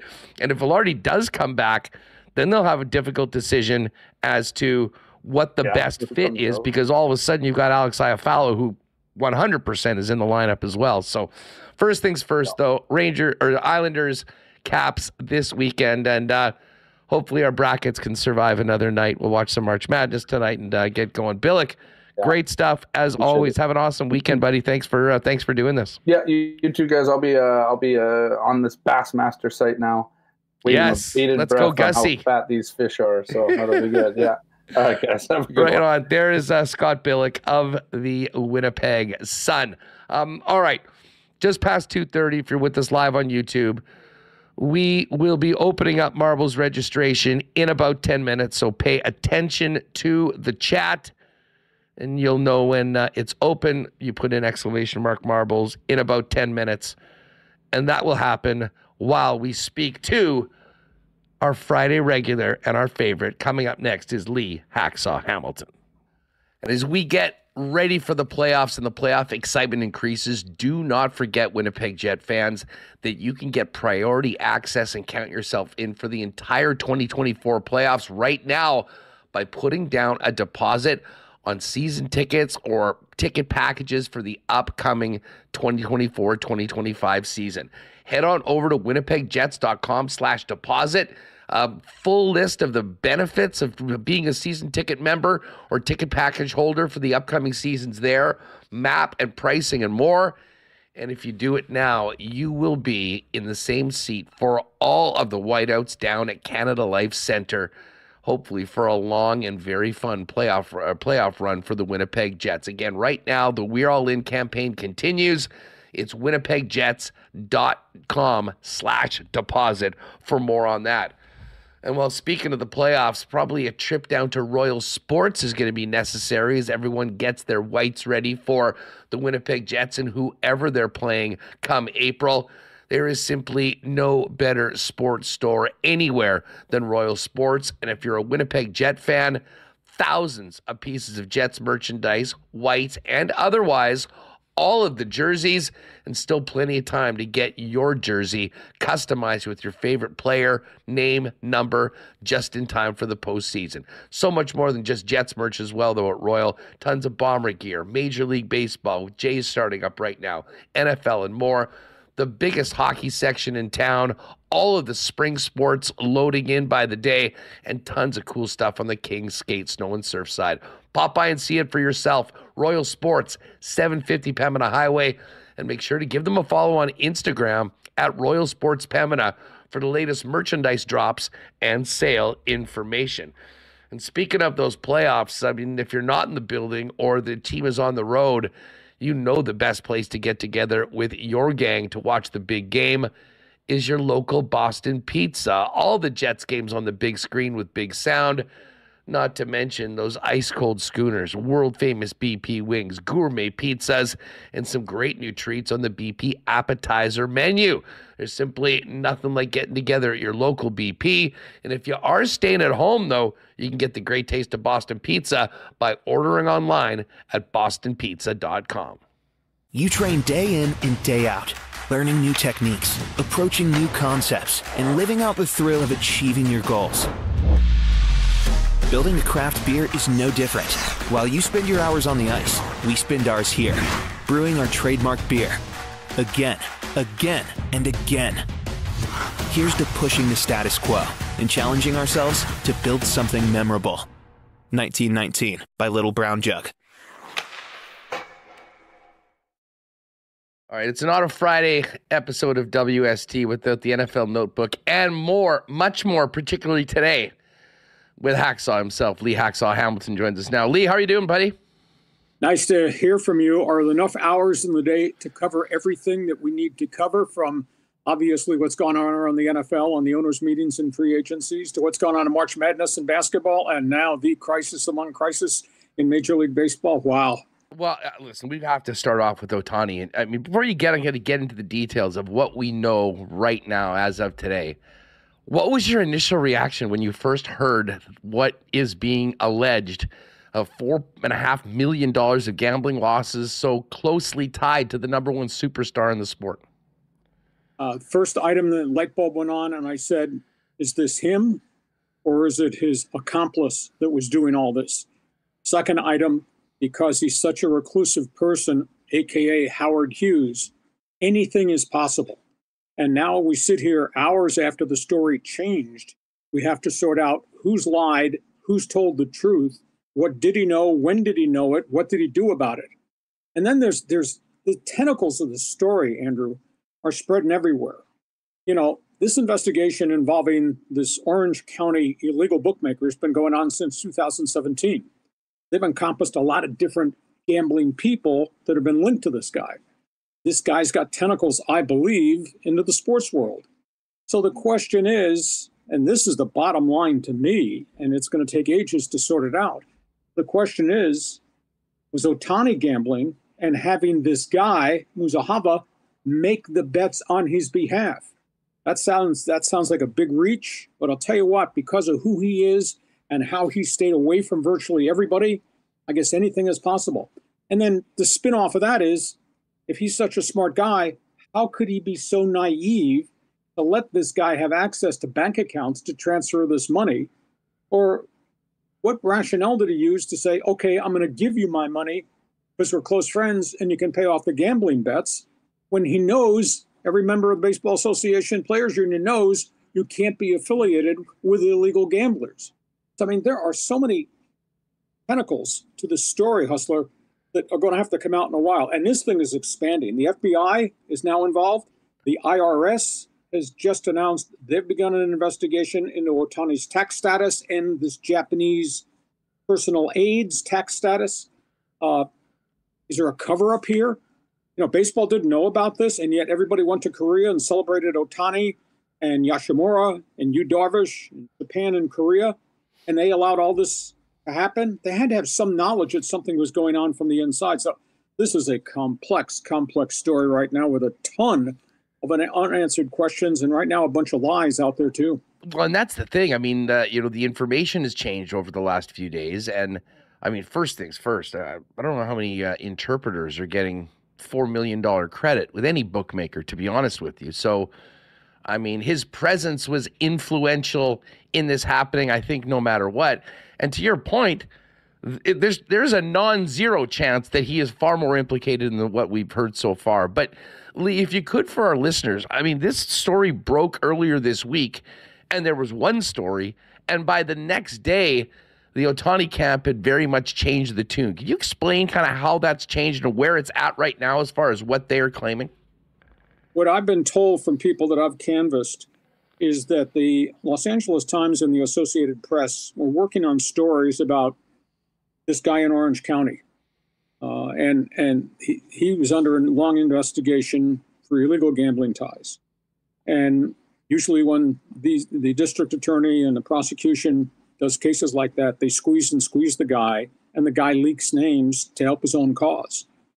I was told that during the investigation, this guy had dropped hints that he had a relationship with Ohtani, which immediately raises a red flag. Now it's been proven since then that he never met Ohtani, but he was dealing with Ohtani's personal aid. This guy was using Ohtani's name to build his own street cred. That's a big issue. Then, as the AP and the LA Times dug deeper, they finally tracked down the personal aid and confronted him. We have this data. And the guy opened up and said, yes, I'm in deep financial debt. I've been a gambling addict. And he made one angle to the story was that Ohtani gave him the money. Then there was accusations, well, maybe after the checks were written, the transfers made, it should be put, quote, a loan rather than a payoff. Well, where's a personal aid going to come up with $4.5 million to pay Ohtani back? So the deeper it went, the story got more complex. And then the next morning, Ohtani's legal firm, the lawyers that represent him personally, went public and said, this is all a pack of lies. Ohtani had nothing to do with this. This guy accessed Ohtani's accounts. Now the question is, how did he get the access codes to make the transfers on Ohtani's computer? Ohtani give it to him? Did the guy steal it? This, as I say, there's so many different layers here. And I think what complicates it is Ohtani's like Howard Hughes. He's so private. He's been shielded by everybody. I think there's a whole bunch of enablers here. And at the end of the day, I'll spin back to ask this question, and Rob Manfred, the commissioner, won't be happy. You went forward with this whole Korean story. You had no knowledge whatsoever. And then secondly, his legal firm had no knowledge about all this money that was no longer in certain accounts that Ohtani had. How is that humanly possible? So I don't know if it's a cover-up or whether everybody's just been an enabler to the star. I will tell you this, that I would think very shortly, MLB is going to have to do an intervention here, and they're going to have to take him out of the Dodger lineup, and they're going to have to put him on administrative leave. And they do that with a lot of players who get involved in a lot of trouble. And this is pretty significant. And, and now when you drag the IRS into it, this is a much deeper story than a Japanese player giving his best friend, a personal advisor, access to his funds and paying off gambling debts. It is so complicated. If I made a list, it would take up the rest of your hour here, Hustler, trying to connect the dots, and then we connect the dots, and then more questions go up. Well, I mean, the one thing that I found very surprising is that in the last couple of days, it has been reported that Major League Baseball wasn't even going to investigate Ohtani. I don't see how that's possible moving forward right now, Lee. It'd be fascinating to see if he actually does go on the commissioner's list and has to leave the lineup for any extended period of time. But the bottom line here is that, even if he is the biggest international superstar in the game and the golden goose for Major League Baseball, there's no way they can just take everything at face value and move along. Can't sweep it under the rug. No, concur with you wholeheartedly, Andrew. And like I say, baseball's got a very good investigative group. I mean, they have former retired FBI agents that run the investigative arm of Major League Baseball. And baseball's had to deal with some really sleazy things involving players. More recently, 2 Dodger pitchers, Julio Urias and Trevor Bauer. And those guys all wound up on the restricted list and faced suspensions and got suspensions. And there's no doubt that Ohtani is the face of Major League Baseball, the personality of Major League Baseball right now. But these are serious implications because it's with gamblers, it's illegal gamblers. This is a deep, deep, dark story, and I bet he winds up on the administrative list pretty doggone quickly. And the Dodgers can't ignore it. The Dodgers can't cover it up. The Dodgers sealed off Ohtani's locker from anybody in the media. He was escorted into the clubhouse in Korea like 50 minutes before game time, was escorted right out, not allowed to talk to anybody whatsoever. They can't hide this, and he can't be a recluse anymore because he's now public front and center. It truly is a fascinating way to get going on the Major League Baseball season after the big off-season move. Lee, let's transition over the National Football League, and we'll kind of get to free agency and whatnot in a minute. But lots of business happening in the off-season. The owners getting together, and what are we finding out about potential rule changes, in particular to kickoffs as we know them? Well, the owners will vote next Tuesday. Competition Committee has proposed a radical change in the kickoff. The Players Association is dead set against it, which I don't quite understand because this is all about safety of players more than it is anything else. What they're proposing is a rule that was used in the XFL for 1 year, in which, Andrew, you're kicking off to me. You kick off from your own 35-yard line. But the kick cover guys, the guys go down the field to make the tackles, they line up at the opponent's 40. And my blockers on my kick return unit line up at the 35. So you got the kicker kicking long distance, the attackers at the 40, the defenders at the 35. Nobody can move till the ball's in play. So the ball is fielded by the kick return guy. There can't be gunners coming down the field trying to make the tackle at the point of the recovery. So it's a radical change because what you're going to do is you're going to have guys standing at the line of scrimmage who can't move until our return guy starts to run the ball back. It's going to lessen the impact because these guys are not going full bore down the field and guys getting blasted into other guys. It's a safety move. 25% of the major injuries come on that one singular play, kick or punt return. So it's being proposed. The union is against it. The Players Association saying you're taking an important part out of kick returns because that's a piece of NFL history.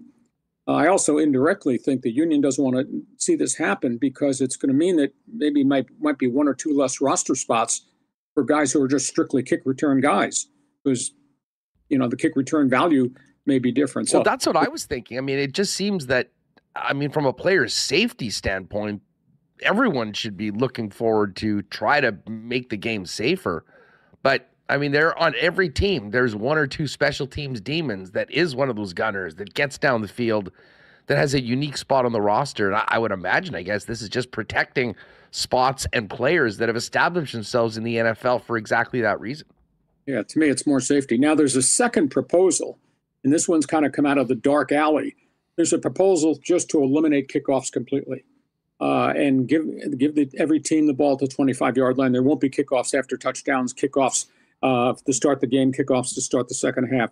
That's kind of radical. That really does change the rule of the game. It takes that segment of the game that's been in the game since the 1920s. I don't think that one's going to pass, but this is a hybrid XFL rule. It'll be a 1-year experiment. I would do it.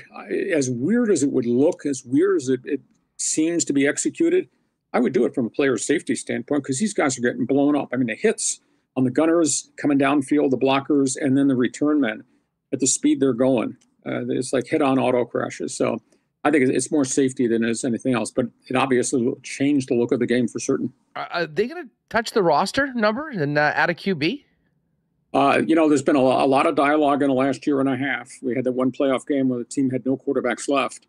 53-man active roster on Sunday.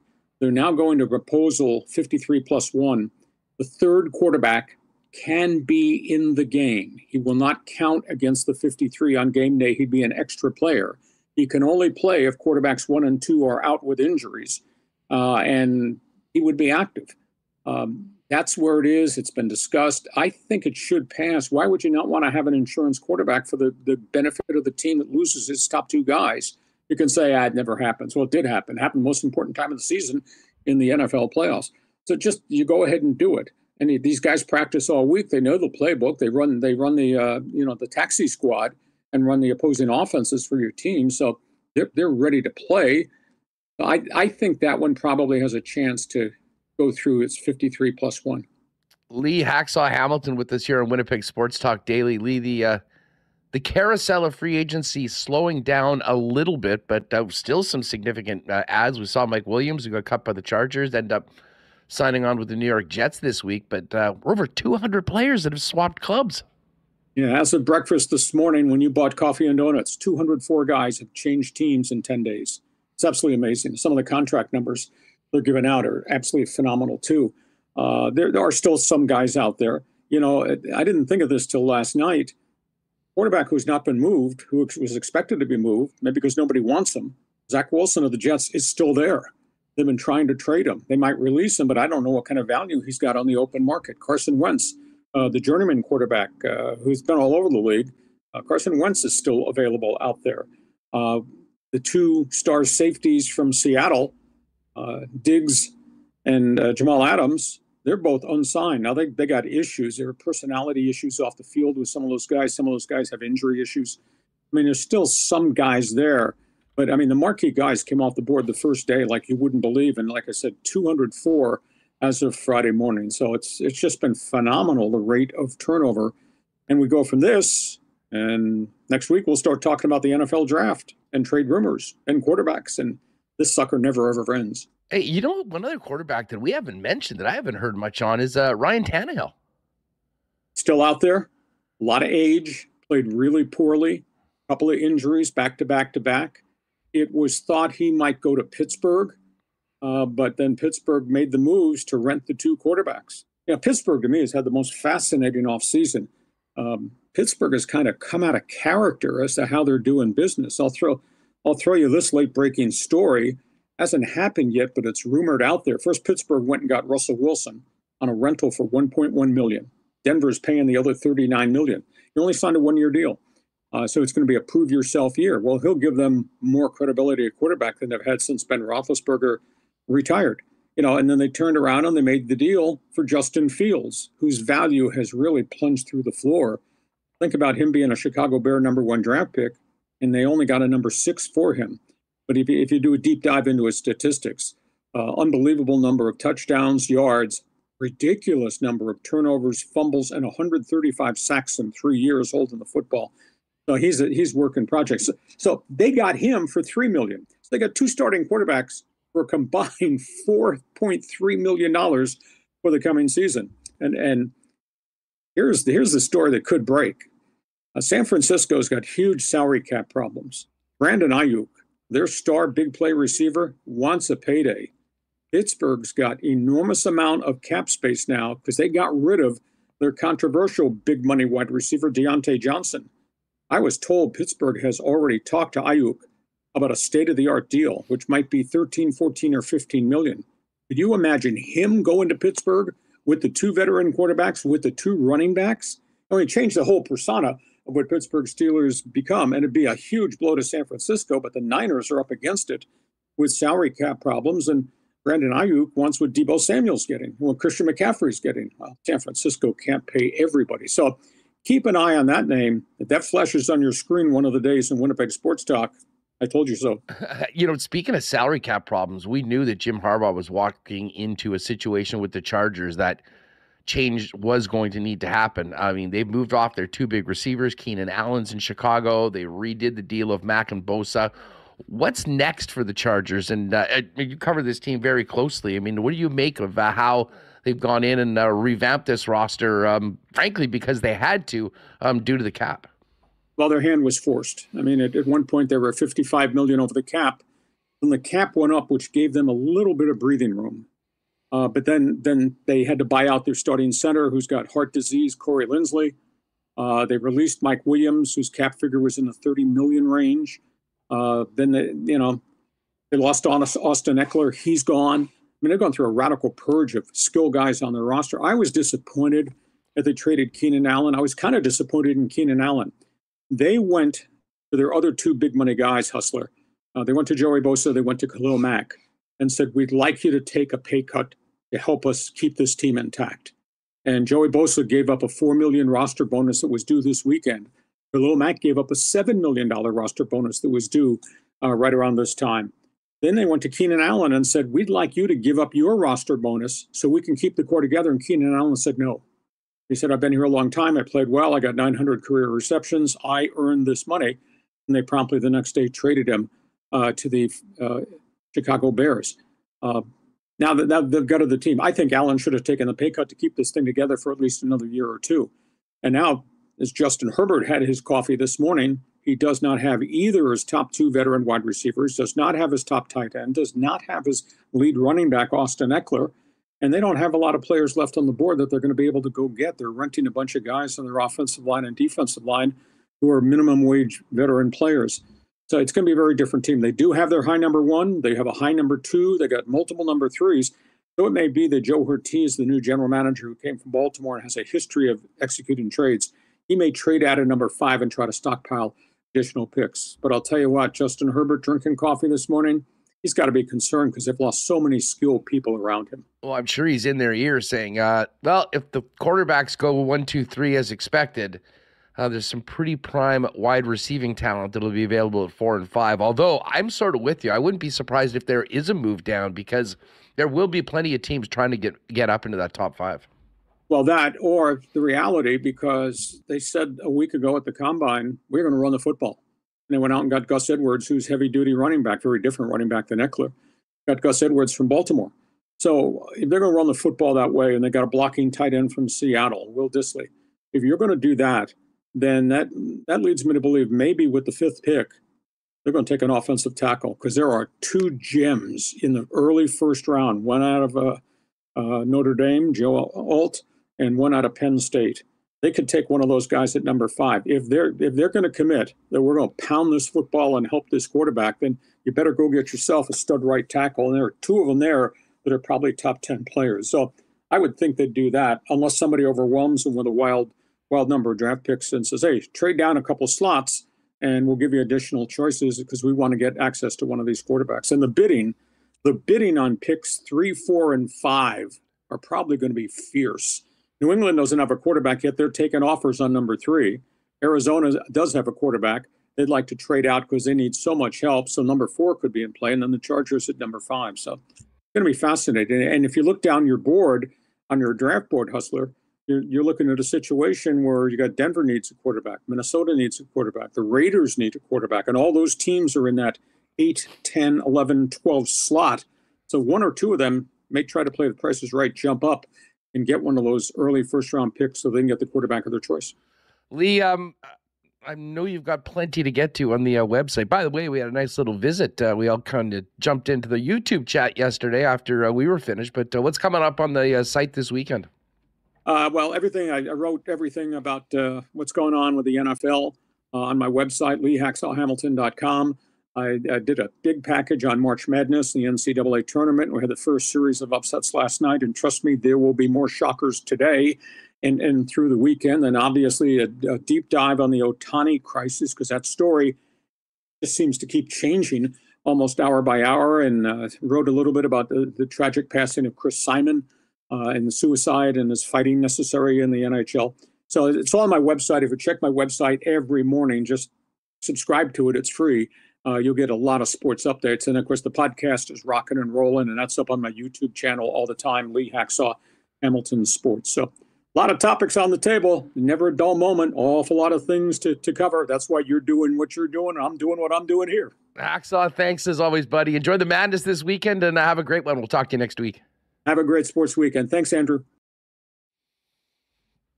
All right, great stuff with Hacksaw as always. Okay, Marbles coming up in just a few minutes, but we'll do a little last call. If you were just jumping in late or at a different point in the show, now's your chance. ! Marbles. We will get to it in just a minute, but just before we sort of finish up and get to the fun part of the program, let's quickly hear from Scott Arniel. He spoke after practice just in the last half hour or so. Mike McIntyre there asking about Nikolai Ehlers missing the skate and what exactly they were working on today. Obviously, the first question would be Nikolai was the only one that didn't skate, but I'm just curious of what just a maintenance day.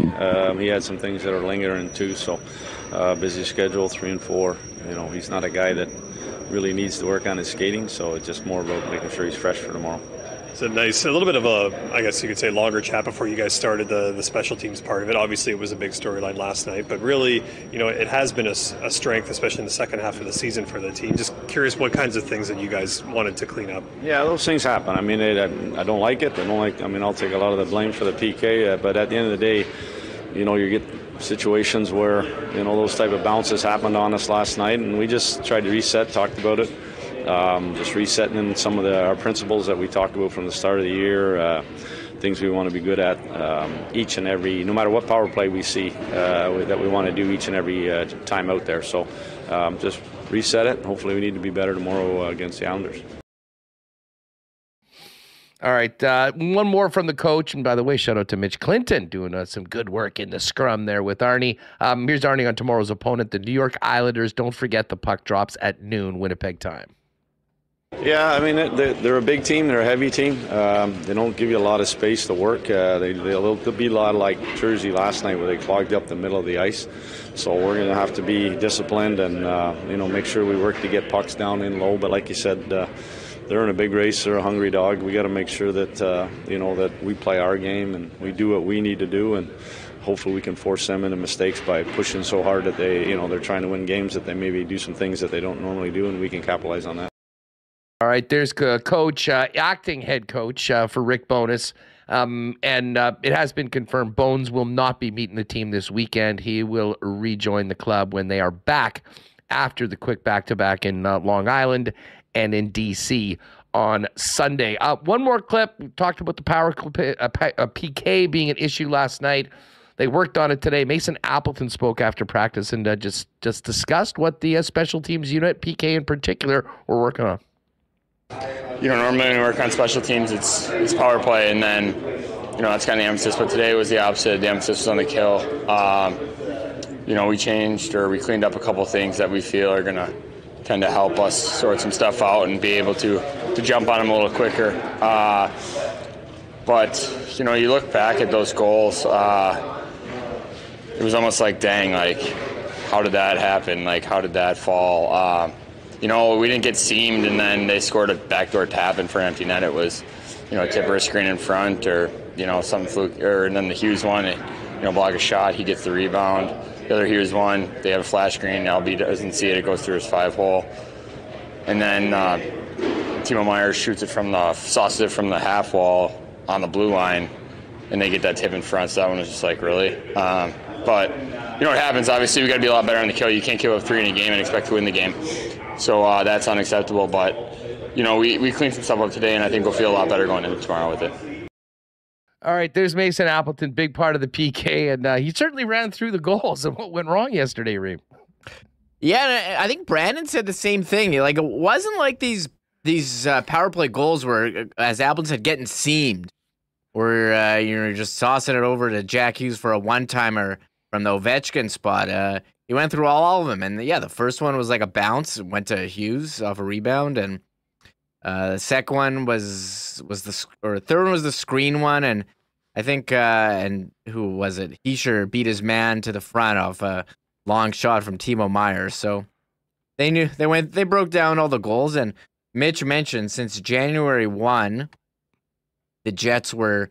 Well, they were 11th in penalty kill percentage, but after last night's performance since January 1, they moved down to 18th since January 1. So it's funny how you have one bad game, it can just sewer, you can go a top 10 team to a bottom 3rd team in penalty kill. You know what? One argument would be said if you're going to have, a few go in, have them in one game, move on, be better, and clean it up for the Islanders tomorrow afternoon. Shout out to Granny Bomber fan who mentioned some great news from Manitoba curling. Colton and Katrina Lott from Winnipeg Beach, big winners of the Canadian Mixed. That is great news. They have been a top pairing for a long time, and obviously Colton now a big part of one of the top teams on the men's circuit as well, curling with Maddie Dunstone representing Manitoba. Speaking of curling, and Remo, if you want to wrap up marbles and get that ready, I will move over to the Cool Bet lines. And just before we get to the pucks, Rachel Holman, speaking of curling, is on an absolute heater right now. The class of the world's 11-0, looking to get to 12-0 against the Team Korea tonight. And the Koreans have been great as well. 9-2 so far. Great matchup. That, I believe, starts at 5 o'clock our time. I'm going to sprinkle on Canada -1.5 at -123. Holman has just been that good. Just to win the straight up money line odds, Canada -200, Korea +150. Tonight in the NHL, 4 games. Hurricanes at Caps. The Canes -182 favorites. Capitals +153. Dallas is home to the Penguins. Dallas -197 money line favorites. The Penguins +165. Avalanche, a monster, -379 favorite against the Blue Jackets. Blue Jackets 3-1 on the money line. And I will point you at the puck line. The Avs have been crushing puck lines lately. +118 for the Avs to win by 3. If you want to be a little more conservative, I think I'm going to throw this out for the play of the day over on the CoolBet socials. -1.5 at -152 for the Avalanche. And then pick 'em between the Kraken and Coyotes. If you head over to the exclusives, the Lock Shop Partner Parlay is back tonight. We had 2 out of 3 last night and just didn't get the puck line for the Carolina because they only won in overtime. But we're back at it with the puck line on the Avs tonight at -1.5 and taking Dallas and Carolina to both win in regulation. That gave us a nice boost up to +525. And the fellas in the chat were at it. Nasty Chat Parlay. McKinnon to score. Dylan Guenther over 2.5 shots on goal. And a Clayton Keller point. That one is in at +450. Jump on that and check out the exclusives as well, particularly if you're getting into March Madness. Tons of great options for March Madness exclusives. And don't forget, every round, if you're playing at CoolBet, you'll be able to pick one March Madness game and get a 20% multiplier on your win. I won my first rounder, and then yesterday collapsed by Nevada. Cost me. So I'm 1-on-1 on those. We'll hopefully get a winner tomorrow as we get into round number 2. Of course, if you haven't played a CoolBet before, use the promo code WST for a 100% bonus up to $200 on your first deposit. And join myself and Dustin Nielsen before Winnipeg Sports Talk Monday to Friday at noon in the Lock Shop over at the Edmonton Sports Talk channel. All right, Remo, let's get ready for some marbles.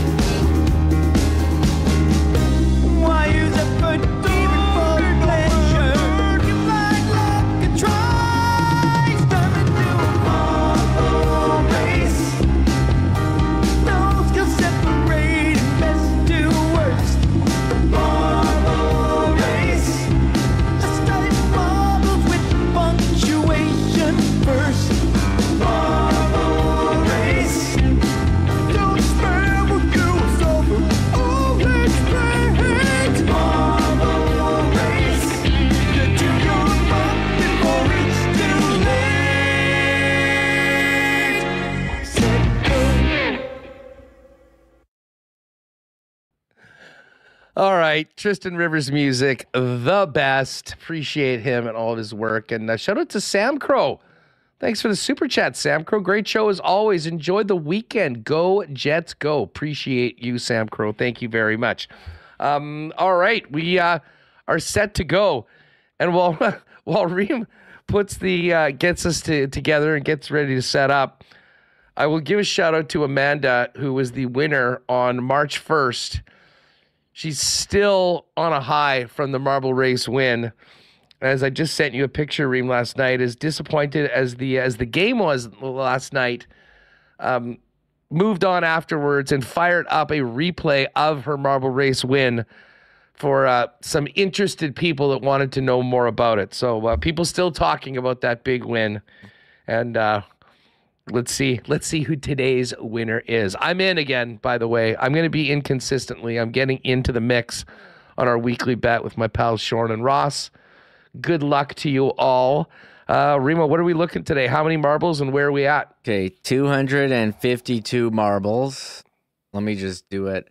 I did see someone in chat mention they had to leave the pool in Vegas to enter the marble race. I forget who. Shout out. That's the commitment we need here on WST. Yeah, we're here for, it's nice when people listen to the show, but sometimes we get pictures from people listening exotic locations. But I also enjoy when people make sure they get in the marble race, whether they're on their honeymoon or wherever there may be. So let me get this going here. Right on. Eric's in there stunting about victories. Lots of people loving the Michael McDonald version of the Tristan Rivers music. That's a favorite. That definitely is. I see lots of love for Amanda and her big win in chat. Believe me, she's still on top of the world from it. That was the said, hey, you don't know how often it comes around again. We got 250 plus every week for this thing. So you got to appreciate the victories. Who will be the victor today? We will find out in a minute. Of course, the winner will receive a WST hoodie. And shout out to our friends at Shipham and Associates who helped us out with the hoodies. Saw Shippy last night as well after the game. So great to see the fellas. Fun Thursday night with the exception of the result of the game. But we move on tomorrow. Islanders noon. But right now, it's time to get into a marble race on WST. All right, Remo, where are we at today? Another new track. Yeah, went through a bunch. This one is called Deathly Hilarious Parody. Ooh, interesting. Is the name of the race. We have 252 marbles in there. All right, and I'm in, right?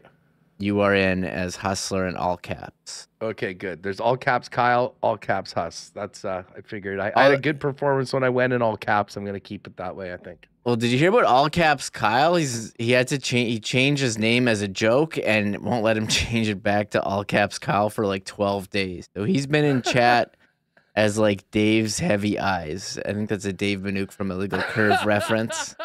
All right. Well, we'll know if it's Dave's Heavy Eyes. That's all caps Kyle. All right. Great week. Should be an awesome weekend with the back-to-back games. We appreciate everyone jumping on and hanging out with us, all the guests. But let's have some fun. It's Friday afternoon. You know what that means. Remis, drop the marbles. Let's do it one more time on a Friday on Winnipeg Sports Talk. EK Posty with the nice start. Paul Carr. What's up, Paul? 3 Power. Mike Cochran. Ooh, everyone's stopping right now. This is going to be... I'm trying to figure out what's going on here. Oh, now they're into the funnel. Here we go. Is this a funnel? I think it's like a rotating disc, and they're going to go... Okay, I see. So now the next group has come through. Good start. Very important on this one. Scott Westman. What's up, Scott? Had a great chance to hang with Scott at the whiskey event we do with Canadian Club over at the Manitoba Sports Hall of Fame. Oh, Gregory Liverpool's making a move. What up, GFL? Gilbert Marion, Ken B, Jamie Stevenson, the dreams in the mix. What is up? I love when just friends of mine now are finding the marble race and making a point to pop in on YouTube, even if they're normally podcast listeners. All right, we're seeing some interesting stops in this where everyone just sort of buckles up and then we let everyone out at the same time. Where are we at now? We've got Ken B on the left. Looks like Ken is in the mix. D-Sizzle 73 also looking pretty good. Yeah, Ken B and D-Sizzle at the front. Scott Westman. James Stevenson. What? If Jamie won, that would drive the other guys crazy. Oh, it looks like my buddy Tyson Ducharme just got thrown over the top rope. There's a bit of a jump there. Brody. We're losing a few. Running man, bye-bye, former victor. But we got Ken, Jamie, son of Dork, also in. And a few other... whoa, this is hard to keep track of all these right now. Sorry. I got distracted there. Leslie Mitchnuck, James Stevenson. All right, we've got another stop. It's almost like an IndyCar race where, or a NASCAR race where they flag it. Yellow flag. And then we go back to green. I'll tell you what, this looks like it's going to be an incredibly close race. That's for sure. Oh, Todd Fertani over the top rope. Sorry about that, Todd. Yin Vivian. Sorry, Yin. Did not go your way today. Kent Rallmer, Turd Ferguson, Leslie Mitchnuck, all in the mix. Whoa, here we go. Spinning around. Golfer Ken taking the other side. We'll see if that might be an advantage as we get through. Everyone's back together. It's a pretty long race, actually. Farmer Brain in first. Turd just got dropped. Oh, Jamie Stevenson dropped out. Here we go. Farmer Brain, Ken B. Looks like Farmer Brain has the... Oh, this is a moving one, too. Farmer Brain got in, though. That is our winner. Farmer Brain. Definite first-time winner, I believe. Farmer Brain, congratulations. Send us an email, winnipegsportstalk@gmail.com. Let us know what size you are for the hoodie, and we'll hit you up next week, and you can pop by and pick it up at some point that works for you. Top 10 today. Farmer Brain, Ken B., Scott Westman, John Paul's in fourth. See ya later is 5. Wayne Bretsky, great name, number 6. D Sizzle 73 at 7. The GFL himself, caller number 1, Gregory Liverpool, number 8. Stoop 223 9th. And Stem Innest, number 10. All right, we're going to have to see everyone. Oh, there's Amanda popping out at the end. Farmer Brain, 190. Let's run down the list. I'm going to see where I finished up. Everybody else. I see Paul Carr. Winnipeg Gabriel Vivaldi. Got a chance to meet WGV after one of the games recently. Ooh, Ross with a big performance today. 16th. That will win the head-to-head with the three of us. Let's see where I ended up. And Shorn. Oh, there's the Gitch. He's a 33rd. Not too bad. Dallas Pauls. Hey, Dallas. Saw him at the game last week. Ryan Kimmins. Bozeman, 47th. Looks like I'm going to be on the wrong end of this one today.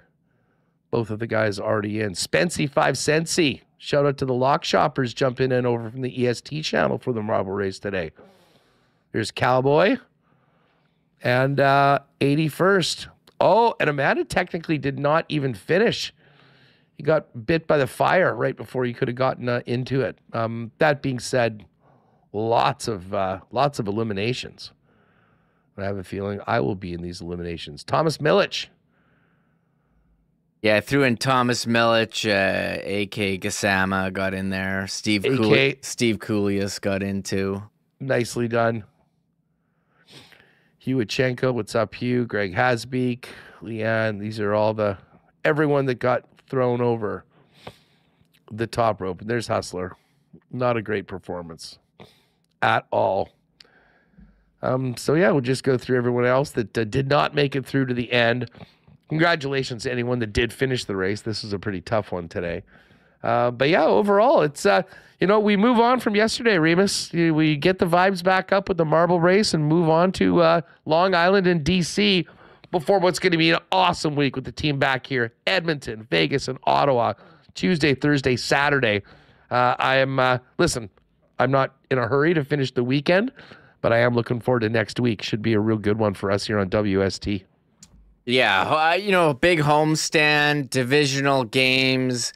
Thursday has biggest bar night of the year, so not exactly Thursday. Yeah, I forgot that Good Friday was coming up next week. Yeah, it's not a Friday game, but we've seen, it's basically Friday on the long weekend. So we've seen some big crowds on Friday nights. It's sold out the other week. So I imagine against Vegas, I don't know if they're the Jets' biggest rival, but they're are they the most hated team here, Vegas? I think Minnesota? I think it's Minnesota, but Vegas would be right up there. So, See everyone. Amanda in chat. Awesome Friday show, guys. Have a great Jets-fueled weekend. Go Jets, go. Thank you. Tyson, I'm last. First over the top rope. Everyone else having a fun. Great to see everyone yucking it up in chat. Good times. It's your boy Bruce. Shout out to matinee games and weekend day drinking. Yeah, good time to maybe get together for brunch with some friends. Fire up some good food in the afternoon and watch the hockey game. Get into some March Madness. Watch the final of the Valspar, which we will look at. Should be a heck of a lot of fun. All right, that's gonna do it for us today, gang. We got to get the pod up. Have a great Friday night, a great weekend. We will see you Monday, 1 p.m., 4-day week, but a huge 4-day week on WST with Edmonton and Vegas coming in on Tuesday and Thursday. We will see you then. Thanks again to all the sponsors that make this show happen each and every day. And it's time to go crack a generic in 1919. The weekend is on. See you Monday. Oh, my God. Oh! Shut it down. Let's go home. Thanks for tuning in to Winnipeg Sports Talk Daily. Make sure to subscribe on YouTube and your favorite podcast feed at winnipegsportstalk.com.